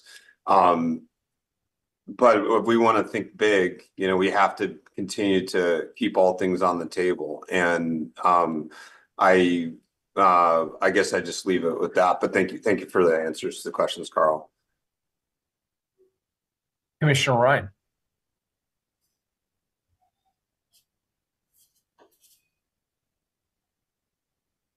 Dan, are you muted? There you go. Thank you so much, Carl and Matt, for the presentation and for the additional context. 12 years in the making. Wow. I'm delighted that construction will begin in the summer of 2024 and finish in 26. Especially hearing about replacing the seats. I can't be the only person who's had a mishap while going to a Winterhawks match and experiencing a little rip in those old seats. So I'm delighted with that upgrade. I assume the Portland Winterhawks are your #1 resident in that entertainment venue. Is that correct? So they're a very important tenant where they have the most events in any given year. Yeah, that's what I meant. So they're your #1 resident since they have the most events. How active were the Winterhawks in these renovations? We're actively talking with them. They're obviously very supportive. They also have a nice long evolving list of other desires that are not necessarily within the project scope, but we're in regular communications with them on the improvements and on the scheduling of the construction, the impacts and so forth. So they're quite involved. Okay. I'm happy to hear that. When I met with them, I could tell they want to be very heavily involved in these plans. And I just wanted, I don't think you called this out, but today we have 54 toilets, if you will, for women, and it's going to increase to 90. When will that actually be put forth? Is that at the beginning of the construction or towards the end? That's a good question, and I don't think we can count on all 90 being in place until we're finished with the entire phase of work. It's going to take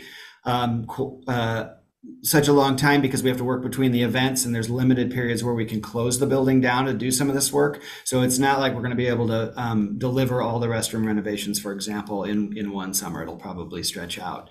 And it'll really be the end of by 2026. I think we'll see everything in. So you got to my last question, which was how will this interfere with the staging of events in the and so it sounds like you're going to be working around events and doing it in between.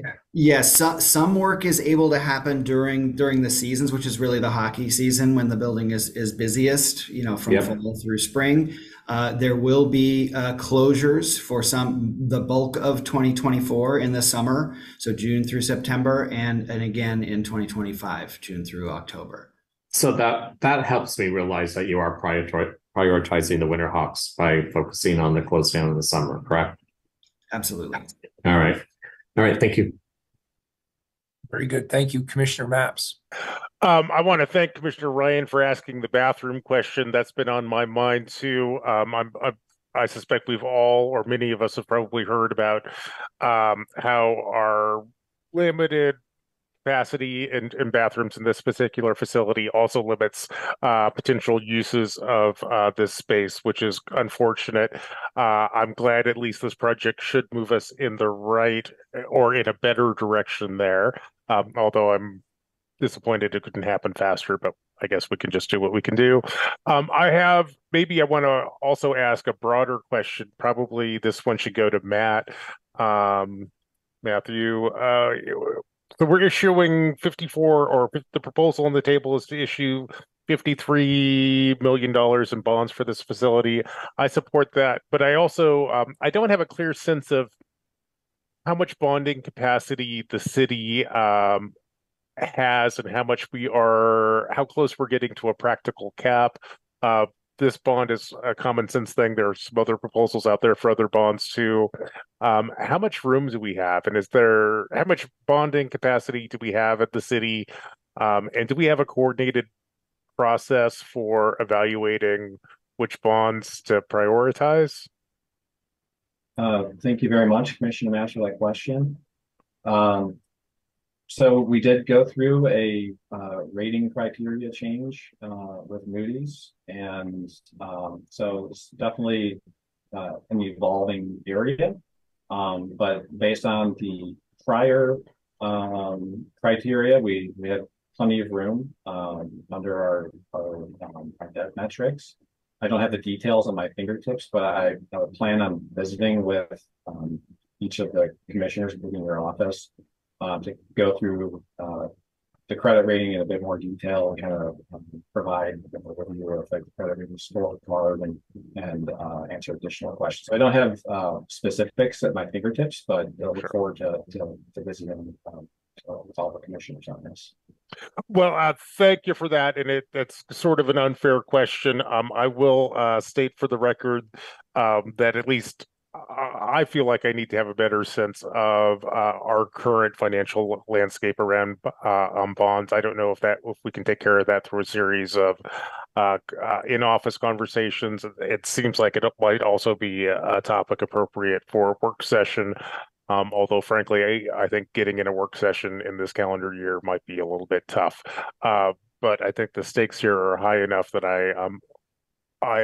I hope that we can do some more analysis and more education on the city's bonding capacity in particular. But thank you very much for this presentation. When this comes back to council, I will certainly be voting yes.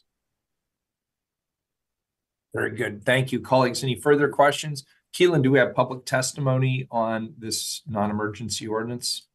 No one signed up. All right, very good then. This is a first reading of a non-emergency ordinance. It moves to second reading. Thank you for your great presentation. Item 27, an emergency ordinance. Authorize a contract with Washington Park Transportation Management Association for transportation and visitor management services. Commissioner Ryan. Thank you, Mayor. Colleagues, if you don't already know, Explore Washington Park is a nonprofit formed to manage transportation services and programs in Washington Park, and they have done so for the last 10 years. The program is funded through the Washington Park Paid Parking Program, which also began 10 years ago. Explore Washington Park's experience makes the organization uniquely qualified to continue managing these services at Washington Park. I'd like to introduce Todd Lofgren, our Deputy Director of Parks and Rec, and Victor Sanders, Program Coordinator, for a brief presentation. Welcome, Todd and Victor. The floor is yours. Thank you. Good afternoon, Mayor and Commissioners. I'm Todd Lofgren, Portland Parks and Recreation Deputy Director. I'm here with Victor Sanders, our Program Coordinator. As Commissioner Ryan said, Washington Park has many attractions, has great service through Explore Washington Park for attractions like Portland Japanese Garden, World Forestry Center, Hoyt Arboretum, Oregon Zoo. There's as many as 3 million visitors a year that visit the park. The city's contract before you today is with the Washington Park Transportation Management Association. They do business as Explore Washington Park for services and programs associated with transportation management for Washington Park. Explore Washington Park, as Commissioner said, is a nonprofit organization formed at the city's request, whose sole purpose is to implement transportation management for Washington Park. Explore Washington Park, through its board of directors, has successfully managed transportation, visitor, and parking services for the last 10 years. And every year we see about 75,000 free shuttle rides that are provided to visitors in Washington Park, as well as free shuttle service to about 56,000 visitors for overflow parking services. Each year, we also provide about 65,000 maps in English and Spanish and pre-trip information to make sure people know the best way to get to the park, whether that's on the MAX or using their personal vehicle, using TriMet buses, or taking advantage of the free shuttle. Funding for these services come from the Washington Park Trust Fund, which is derived solely from Washington Park parking revenues collected by the city as part of our Pay to Park program. Portland Parks and Recreation has successfully negotiated a new contract for the next 5 years to provide these valued services.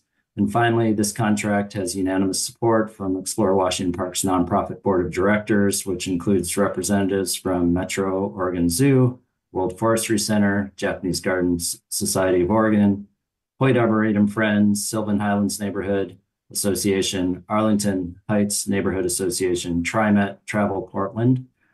And so we're requesting council's approval for the item before you today. Thanks. We're here to answer any questions. All right, very good. Colleagues, any questions on this particular item? Not seeing any. Do we have public testimony, Keelan? No one signed up. Please call the roll. Rubio. Aye. Ryan. Aye. Gonzalez. This service provides excellent value to the community because this covers Washington Park shuttles, that service the Oregon Zoo, Portland Japanese Garden, Portland Japanese Garden, Hoyt's Visitor Center, and the World Forestry Center. The zoo lights are a great example of why this is important. These services are vital in both the spring and summer. Thank you to Parks and Recs for continued support they give to in keeping this running. I vote aye. Maps. Aye. Wheeler. Aye, the ordinance is adopted. Item number 28 is second reading. Amend Building Regulations Code to adopt portions of the 2021 International Building Code, the State of Oregon 2023 edition of the Oregon Residential Specialty Code, and the 2022 edition of the Oregon Structural Specialty Code. Any further discussion on this item, colleagues? Please call the roll. Rubio. I want to thank Matt for his efforts in updating the building code and keeping the city in line with state building code and international building code. I vote aye. Ryan. Yeah, I'm really happy to vote to remove code clutter. Because of my experience with permitting, I really understand that these amendments help bring our code into compliance, and we were negligent for some time. So I appreciate the actions that were now taking place. And here these code changes can be checked for alignment with other internal bodies such as PBOT. I hope to see more of these smart actions and due diligence. Amending our code directly impacts the safety and well-being of Portlanders, and it's helpful to our builders as time is money. I vote aye. Gonzalez. Aye. Maps. Aye. Wheeler. I want to acknowledge that I have not been here for the original part of this. I've been updated by my staff on it. I'm very supportive. I vote aye, and the ordinance is adopted. Next item 29, also a second reading. Amend city code to update certain boards of appeal terms, reduce the number of alternate members, and make other process changes. Colleagues, also a second reading. Any further discussion? Seeing none, please call the roll. Rubio. I want to thank Matt Rosal for his presentation and his work on these technical changes that will allow for efficiency and continuity on these appeal boards. I vote aye. Ryan. Gonzalez. Aye. Epps. Aye. Wheeler. Aye, the ordinance is adopted. Item 30, this is an emergency ordinance. Amend property tax exemption code and system development charges for affordable housing developments code to temporarily enable homeownership opportunities for households earning up to the 120% of median family income. Commissioner Rubio. Colleagues, this legislation offers temporary flexibility for the city's two main development incentives for homeownership: the Homebuyer Opportunity Limited Tax Exemption, often referred to as HOLTE program, and the System Development Charge, or SDC, exemption program. It temporarily increases the income level allowed for homebuyers purchasing these homes in order to address market conditions, which are making it difficult for builders to find eligible buyers. This is a small but important way that we can provide temporary relief during a time when high interest rates are getting in the way of healthy function of this program. So we are bringing this item as an emergency ordinance because of the time sensitivity of home purchases. Our goal is to address this problem as quickly as possible so that folks who are trying to purchase a home but just barely don't qualify for these programs can move forward. However, after discussions with Commissioner Maps and his team over the last few days, I would also like to make a motion to remove the emergency clause so that we can give ourselves a few more days to dig into this proposal. When this comes back for a second reading next week, we could choose to add the emergency clause back in if it's the will of this council. So now I will pass it off. Oh, I'm waiting for a second on that. We get a second. Commissioner Rubio moves removal of the emergency clause. Commissioner Maps seconds. Commissioner Maps. Second. Very good. Commissioner Maps seconds. Okay, thank you. So I'll now pass it off to the team at PHB to share more about this proposal. Thank you. Thank you, Commissioner Rubio. Mayor Wheeler, Commissioners, Michael Bonacour, Interim Director of the Housing Bureau. And Michael, I'm sorry, Norm, just don't forget, can we go ahead and vote on the removal of the emergency? Apologies. Just so I don't forget. Oh, sorry. Can we go ahead and call the roll? Do we have any testimony on the amendment, assuming no? Keelan? Mayor, we do have people signed up for this item. I don't know that it's about the amendment specifically. All right, let's go ahead and do this. Let's keep that amendment on the table through the testimony. And Commissioner Rubio, if you could just keep me honest and remind me that that's on the table, I'd appreciate it. Back to you, Michael. Thank you, Mayor Wheeler. So I am co-presenting today with my colleague, Dory Hellier, who is our program manager for development incentives. And this is one of a number of items in front of you for consideration that will lend itself to our shared goal of unlocking development potential in the city in the midst of a really difficult development and real estate market. So I'll give you just a quick overview to kick us off, and then Dory will walk us through some more specifics.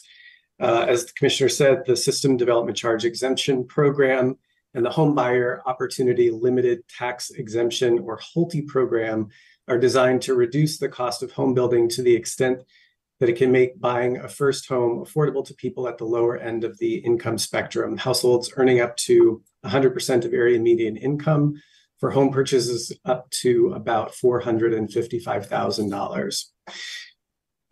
For a long time now, home builders have requested that we increase the income eligibility from 100% to 120% area median income. We've not adopted that recommendation heretofore, as we've prioritized folks who have a little bit lower incomes, and the program has been successful in helping them get into homeownership. But as we all know, the real estate market has changed, and in particular, increased mortgage rates have moved the goalposts for all of us and made first-time homeownership that much more difficult. So we re-looked at this question and whether there was an opportunity to respond in the immediate term and make a temporary adjustment to the program. And just to kind of humanize what we're about to propose to you, in a real world example, we recently had a single mom wanting to buy a home with the HOLTE and SDC exemptions in place ask us if there was any way to make an exception for her being just a few $100s over income. She had a recent job change in which she increased her income, which would allow her to be more financially stable as a homeowner, but she may now have to wait to buy a home because she was counting on the exemption programs to help her qualify for a loan. So this not only prevents this and other families from the home buying opportunity, the overall downturn in successful program participation means builders are taking some homes for sale off the market and renting them out, and new construction is stalling. And it becomes one more element that challenges our ability to address the housing needs analysis that you all recently adopted. So before we jump into the presentation, I want to dovetail with Commissioner Rubio's comments and just acknowledge that the use of these incentive tools always comes with trade-offs, and Commissioner Mapps and his team have been very engaged with us to understand the potential impact of foregone revenue from SDC exemptions on our partner bureaus, where SDCs fund infrastructure services for water, transportation, parks, and environmental services. Dory will touch on that in the presentation, but just at a high level, know that what we're proposing is temporary and very short term, and the revenue that's anticipated to be foregone is already budgeted by the bureaus. So this move isn't expected to forego more than what's been anticipated. It would just get us closer to what's been forecasted due to current underutilization of the program. That said, we understand the tension that exists between the desire to spur home building and home ownership with the need for infrastructure revenue, and we're committed to keep working with our colleagues to better understand those impacts. So thank you, and I will turn it over to Dory. Hello, my name is Dory Hillier. I am the Manager of Development Incentives with the Bureau. And to just give you a little more information about what this exact proposal means, as mentioned already, it's a temporary increase in the maximum income limit. Where the proposal helps homebuyers achieve the valuable effects of homeownership now, as Michael mentioned, by maximizing the existing programs in place. The temporary increase of the maximum income level from 100% median income to 120% median income will help home builders find qualified buyers and avoid increasing holding costs. We've crafted this proposal to impact homes that have already been approved for exemptions or are actively in the application process, rather than making broader changes to the long-term programs without having a more in-depth conversation on the program's impact, both to home builders and home buyers, as well as to the taxing jurisdictions and infrastructure bureaus affected by the potential foregone revenue. The foregone revenue associated with these applications has mostly already been accounted for by the SDC bureaus and Multnomah County, because these terms will only apply to applications submitted by March 1st of this year. Home builders will need to sell these homes by July 1st, 2026, and any applications received after March 1st this year will fall under the current income limit of 100% median income unless further changes are made to the programs in the future. Next slide, please. The SDC and HOLTE programs are part of a suite of homeownership tools offered by the Housing Bureau, including down payment assistance and funding for homebuyer education and foreclosure prevention. The programs are used for both for-profit, market rate developers and nonprofit organizations, the latter who generally have additional subsidies available to reach lower income households between 60 to 80% of median income. What are these programs exactly? So the Holte program provides a 10-year property tax exemption on the assessed value of homes which are built under the program and sold to eligible home buyers within the annually established sale price cap. The average exemption amount for each home was about $3,000 per year. For the SDC exemption program, it reduces the building permit costs by up to about $30,000 through exemptions of the FCCs that would otherwise be paid to environmental services, parks, transportation, and water. For the last fiscal year, on average, the average SDC amount has been about $22,000 for each new home built.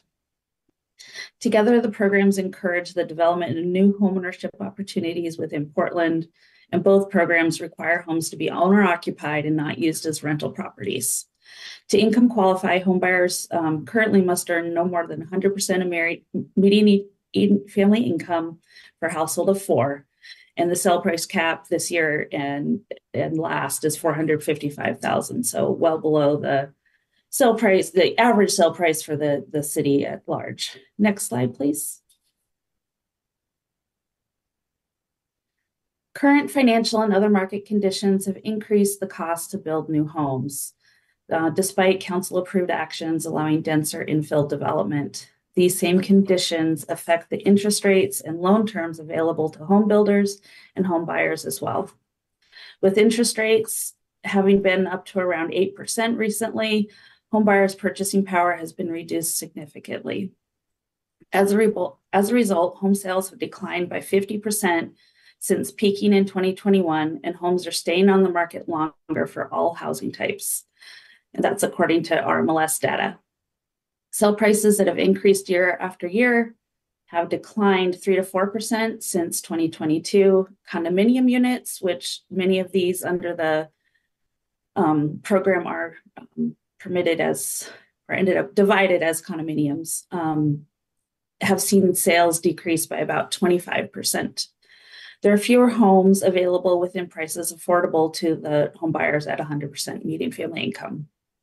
More homes approved for the Holte and SDC exemption programs are selling for over the sale price into unqualified home buyers. In these situations, the SDCs are repaid and tax exemptions are removed. Next slide, please.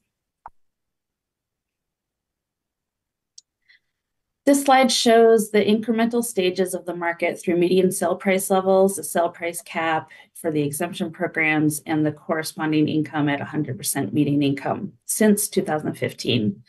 Prices have increased until this year, as has the exemption program price cap, which we have tried to balance with the increasing costs of construction, which is what is affordable to low to moderate income home buyers. Even though median income levels have increased significantly in the last 2 years, affordability has decreased dramatically, primarily due to interest rates.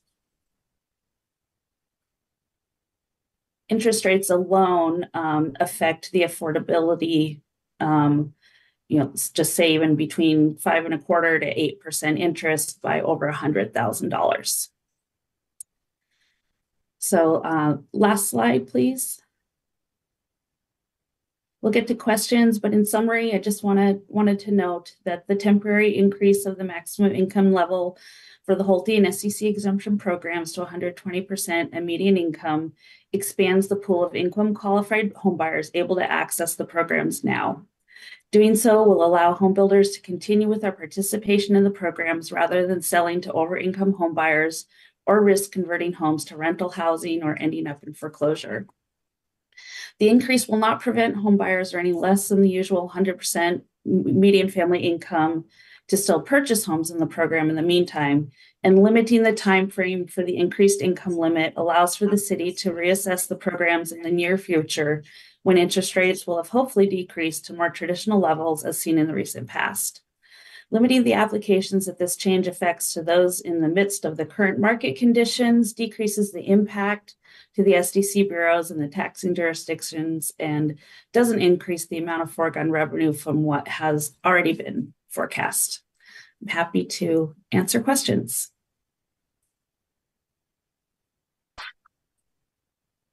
All right, colleagues, any questions? Commissioner Mapps?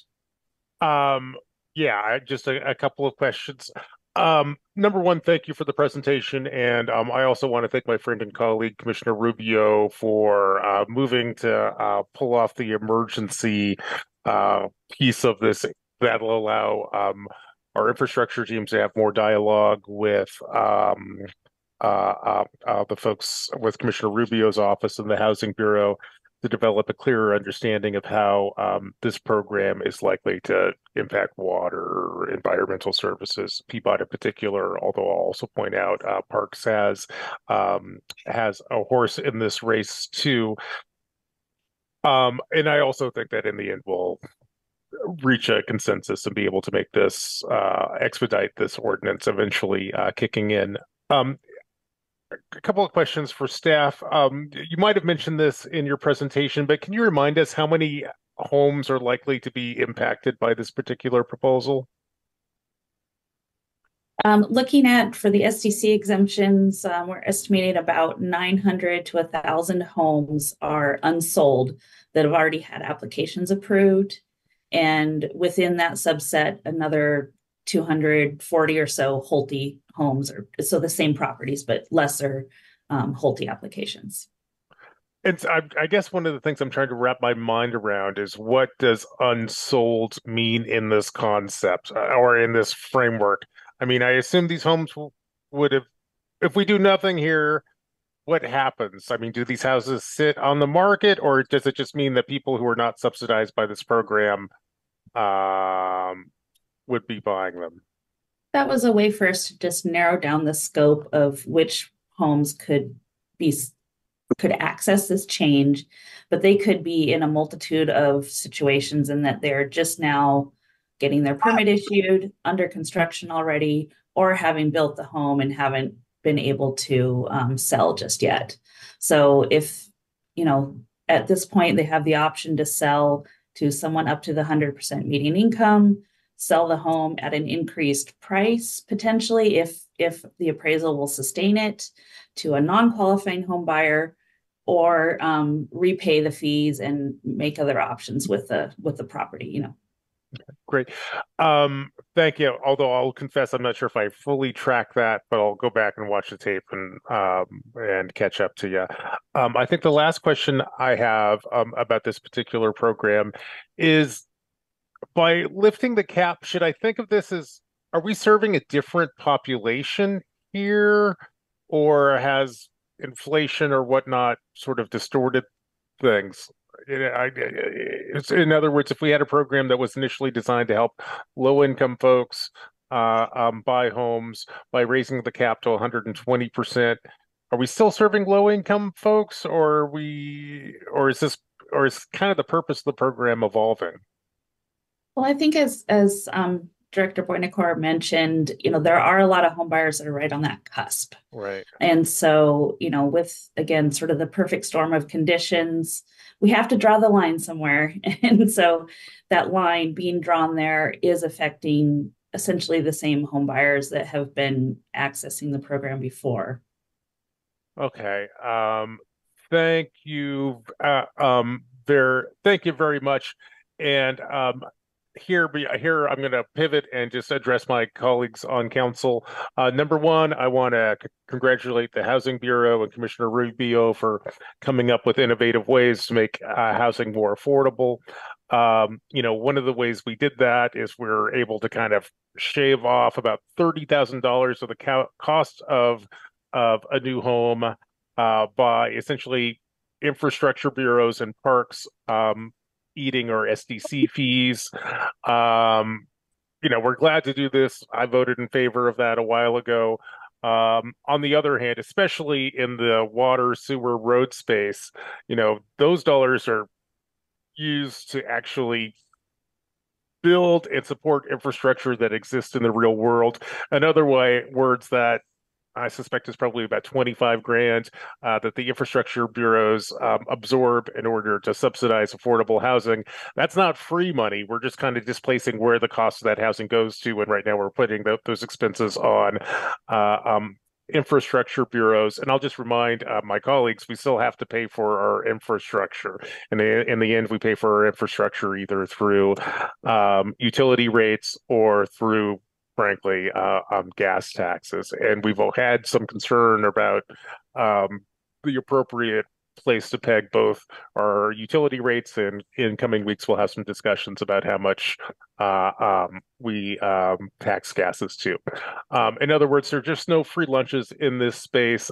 There are trade-offs. I'm not saying this is an unreasonable trade-off, but we should also be mindful of what's happening here, because we're in practice kind of shifting costs from one cost center to another, with the goal of achieving an important public good, which is helping everyday Portlanders get into homes. But we should be aware of some of the trade-offs that are in place here. And with that, I'll thank you and close my hand, or lower my hand. Thank you, Commissioner Ryan. Yeah, first, Mayor, do we have testimony? I think we do. Keelan, how many people do we have signed up? You have 2 people signed up. I'd prefer to listen to that before I might not even need to ask my questions. Very good. Colleagues, any other questions before we go to public testimony? Seeing none, Keelan, go ahead and call the first person. First up, we have Justin Wood. Hi, Justin. Good afternoon. Can you hear me? Yep, loud and clear. So good afternoon, and thank you for allowing me to testify on this. I'm a huge supporter of this. As I've been doing infill starter entry homes in the city of Portland for 25 years, and this is something that has been a big program that we've been able to use, and you've been able to put families into homes. As many of you know, I think currently I'm serving on the Governor's Housing Production Advisory Council. And in all fairness to the city of Portland, it's not often that I go out into public and say things that I think the city of Portland is doing well when it comes to building and development. But I actually have held this up as a model around the state, as I think this is a great program. And with the governor having goals of trying to increase home ownership at that 120% of MFI level, I think this is a great program. And this kind of aligns that. I know this is temporary, but I think this kind of aligns with the state housing goals of trying to increase home ownership in that 120% or below kind of working space. Commissioner Mapps, you would ask, I think that number of 100% to 120%, it largely has moved up in part due to inflation, but in part just kind of the changing market is what buyers are actually able to buy. Every single home that we build in the city, we try to use the Whole T program and the SDC waiver program. And we're finding that the same families, your teachers, your police officers, whatever, they can't qualify for it at that 100% anymore. So that number has just shifted. So this aligns better with the market reality of trying to provide those same buyers, be able to get them into those homes. One of the things I want to make sure people realize is, because some people kind of look at this and think this is just a help out for developers. When I use the SDC waiver program, that does not put an extra dollar in my pocket. Almost every single one of us when we use that program, if you look at our listings, you can see that we've actually reduced the sales price of the home by that equal amount. So it's just a way for us to open up those home sales to those buyers that otherwise wouldn't be able to. And the downside to not having a big enough pool of buyers being able to buy these houses is what ultimately is going to end up happening is builders like myself have to sell those homes to a qualified buyer. And if it can't be somebody utilizing the program, then we have to sell it to a buyer that doesn't qualify, and it removes those homes from the program. And in a case like myself, I really don't want to do that. I'm a believer in this program. There's not a lot of us who utilize this program, but I think that that's a really important niche that we need to fill. And so for the short term period, I really think having the city provide us some help on this to try to make this work through this period of time where we've got the high interest rates, to try to just open up that program to people. And as the Housing Bureau said earlier, these are all houses that have already had SDC waiver programs approved for them. So this isn't necessarily money that the infrastructure bureaus has not already expected to lose. So I think that this, in the grand scheme of things, I don't think this is a huge budget hit to what people are expecting. So I've been using this program for years, talk about them at the state. Happy to answer any questions, but thank you for the opportunity. Thank you, Justin. Next up, we have Preston Korst. Hi, Preston. Hey there. Thanks for having me this afternoon. My name is Preston Course. I'm the Director of Government Affairs at the Home Building Association of Greater Portland.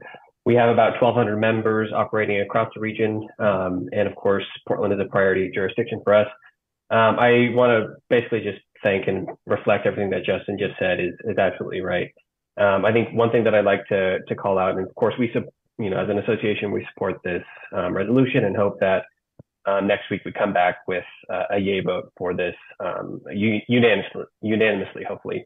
There are two things that I sort of want to call out. The first of which is the fact that nationally and even in Portland, there are, I'd say about the majority of home building is about 85% market rate built.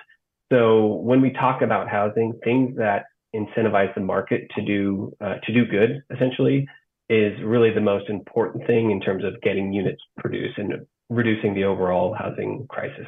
So with that in mind, I think I want to sort of call out the fact that as builders, again, the majority of us, those people who are building the 90% of our homes, do compete against one another. And anything that they can do to sell their homes faster, especially in an environment with interest rates as high as they are. Of course, time is money. Every month and day that a house sits on the market costs them.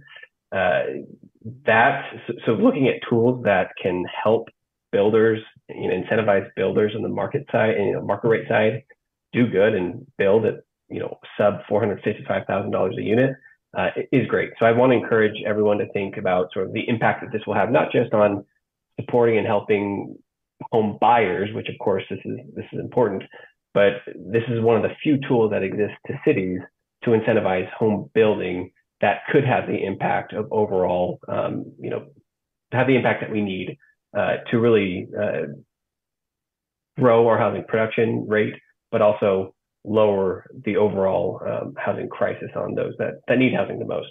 So I will stop there, but just know that the Home Building Association and our many members who use this and who don't use this program do support it, and hope that you will find a way to keep it permanent and also expand it as much as possible, because the more successful the program is, the more units that are actually being waived and accessing this program, the more successful it is. So thank you for having me.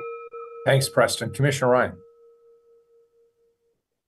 Yeah, thank you, Mayor. Thanks for having the testimony go. It was really helpful. We have homes sitting and we need to sell them for working class Portlanders. I think all I'm looking for in it is some more clarity on the thresholds that would trigger this type of action in the long term. I think we're having a short-term response that's really obvious, but I hope we can learn from this on maybe, I think we could look into what these thresholds are like when interest rates are doing this and we have homes sitting on the market in this program so long. I've been here before a couple of years ago with a different side of this, and I just think that we can learn from this moment so that we have some crisp thresholds on what would dictate this going forward. Thanks.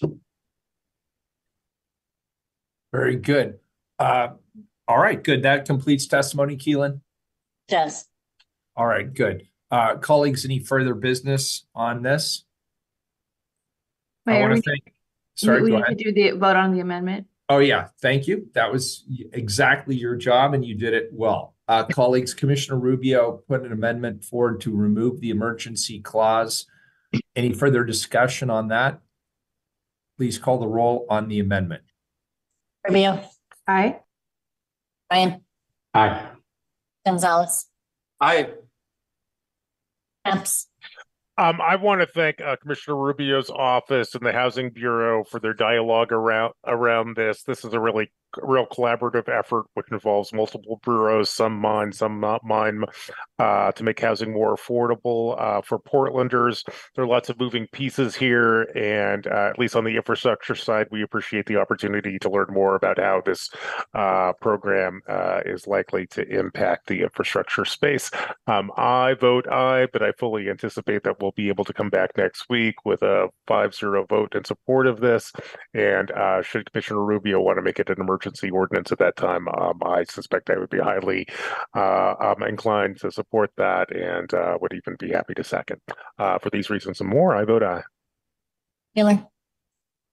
Well, I want to thank Commissioner Rubio for her leadership on this issue, as well as the Portland Housing Bureau staff for their creative work and problem solving to develop what I think is a very sensible reform. And I appreciate the two gentlemen who testified in support of this effort.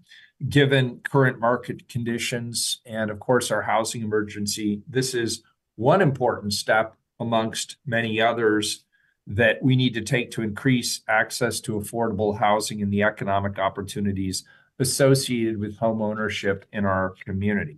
So I'm happy to vote aye on the amendment. The emergency clause is removed, and this is a first reading of a non-emergency ordinance. It moves to second reading.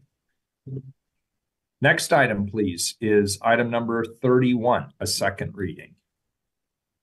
Declare a surplus city-owned property at 3737 North Emerson Street and adjacent recreational lot and authorize a public sale of the property. Colleagues, this is a second reading. Again, I wasn't here for the first reading. I've been updated on this and am fully versed and prepared to take a vote. Is there any further discussion on this item? Seeing none, please call the roll. Rubio. Aye. Ryan. There was aye. Gonzalez. Aye. Epps. I just want to thank everyone who worked on this. This has been another collaborative effort that has involved people from many different bureaus. Really glad to move this project forward. For these reasons and more, I vote aye. Miller. I vote aye. The ordinance is adopted. Last item for this morning, item number 32, an emergency ordinance. Authorize emergency construction contracts with OR Incorporated for an estimated amount of $1,885,610 for drinking water well repairs and upgrades. Commissioner Mapps. Thank you, Mr. Mayor. Colleagues, this item comes to us from the Portland Water Bureau. This ordinance authorizes the Water Bureau to enter into emergency construction contracts with OR Incorporated for an estimated amount of about $1.8 million. Now, these funds will be used to pay for the replacement of failed pumps and motors in 2 of our groundwater wells. In addition, these funds will be used to purchase a spare pump and motor for use in one of our 2 largest groundwater wells. Here's a little bit of background on this item, which explains how we got here today. As all of you know, most of the time Portlanders consume water drawn from the Bull Run watershed. However, on occasion, the Water Bureau also relies on a network of groundwater wells to supplement the water the city draws from Bull Run. Currently, the city has 4 wells that require emergency repairs, which brings us to the ordinance before us today. Here to tell us more about this ordinance, we have Portland Water Bureau Chief Engineer Jody Inman. Jody, please take it away. Thank you very much, Commissioner Mapps. Good afternoon, Mayor and Council. I'm Jody Inman, Chief Engineer for Portland Water Bureau. And as Commissioner Mapps introduced, we are here today for authorization for emergency construction contracts with OR Inc. for an estimated amount of $1,885,610 for drinking water well repairs. This past fall, we had a fire in the Bull Run watershed, which reinforced the strength and robust character of the city's water supply, which includes 2 excellent sources of water in the Bull Run watershed and the Columbia South Shore well field, as Commissioner Mapps described. The fire also emphasized how critical it is to maintain the capacity and readiness of that secondary supply. This ordinance reflects contracts that were enacted as part of the Camp Creek Fire Emergency Response for that exact purpose of ensuring that the groundwater supply was ready and available both during the fire and if needed going forward due to impacts to the Bull Run supply from the burned area, such as increased turbidity. Our groundwater supply consists of 26 wells and multiple aquifers that can provide up to 90 MGD. The work included in these contracts includes replacement of failed pump and motors in wells 6 and 16, which represent approximately 10% of the groundwater capacity, and the purchase and installation of a spare pump and motor for use in 13 or 19, which are our largest and most critical wells and represent approximately 22% of the groundwater system capacity. Combined, this ordinance reflects construction contracts that improve reliability for approximately 32% of the groundwater capacity. And that includes my presentation. I'm available for any questions you may have. All right, colleagues, any questions on this emergency ordinance? Seeing none, and don't take it personal, Jody, we've had 4 hours of session. I'm before you at the end often, so. Yeah, it just means you've been very succinct and helpful. Keelan, do we have any public testimony on item 32? No one signed up. Why don't we go ahead and call the roll, please? Review. Thank you, Jody, for your presentation. I really appreciate it. And thanks for hanging in there today. I'm supportive of all these, authorizing these contracts to move forward. I vote aye. Ryan. Yes, we see you, Jody. I vote aye. Gonzalez. Aye. Maps. I just want to thank my team over at Water for being so proactive on this particular issue. For those of you who have been watching the space at home, the fires that we had up at Bull Run this summer really do underscore how important our backup supply of water over at our wells is. I want to thank my colleagues on council for supporting this common sense move to do some basic maintenance to make sure that we can get that water out when we need it out, which is why I vote aye. Taylor. I also vote aye. The ordinance is adopted, and that completes our business for this morning. Colleagues, we are adjourned until 2 p.m.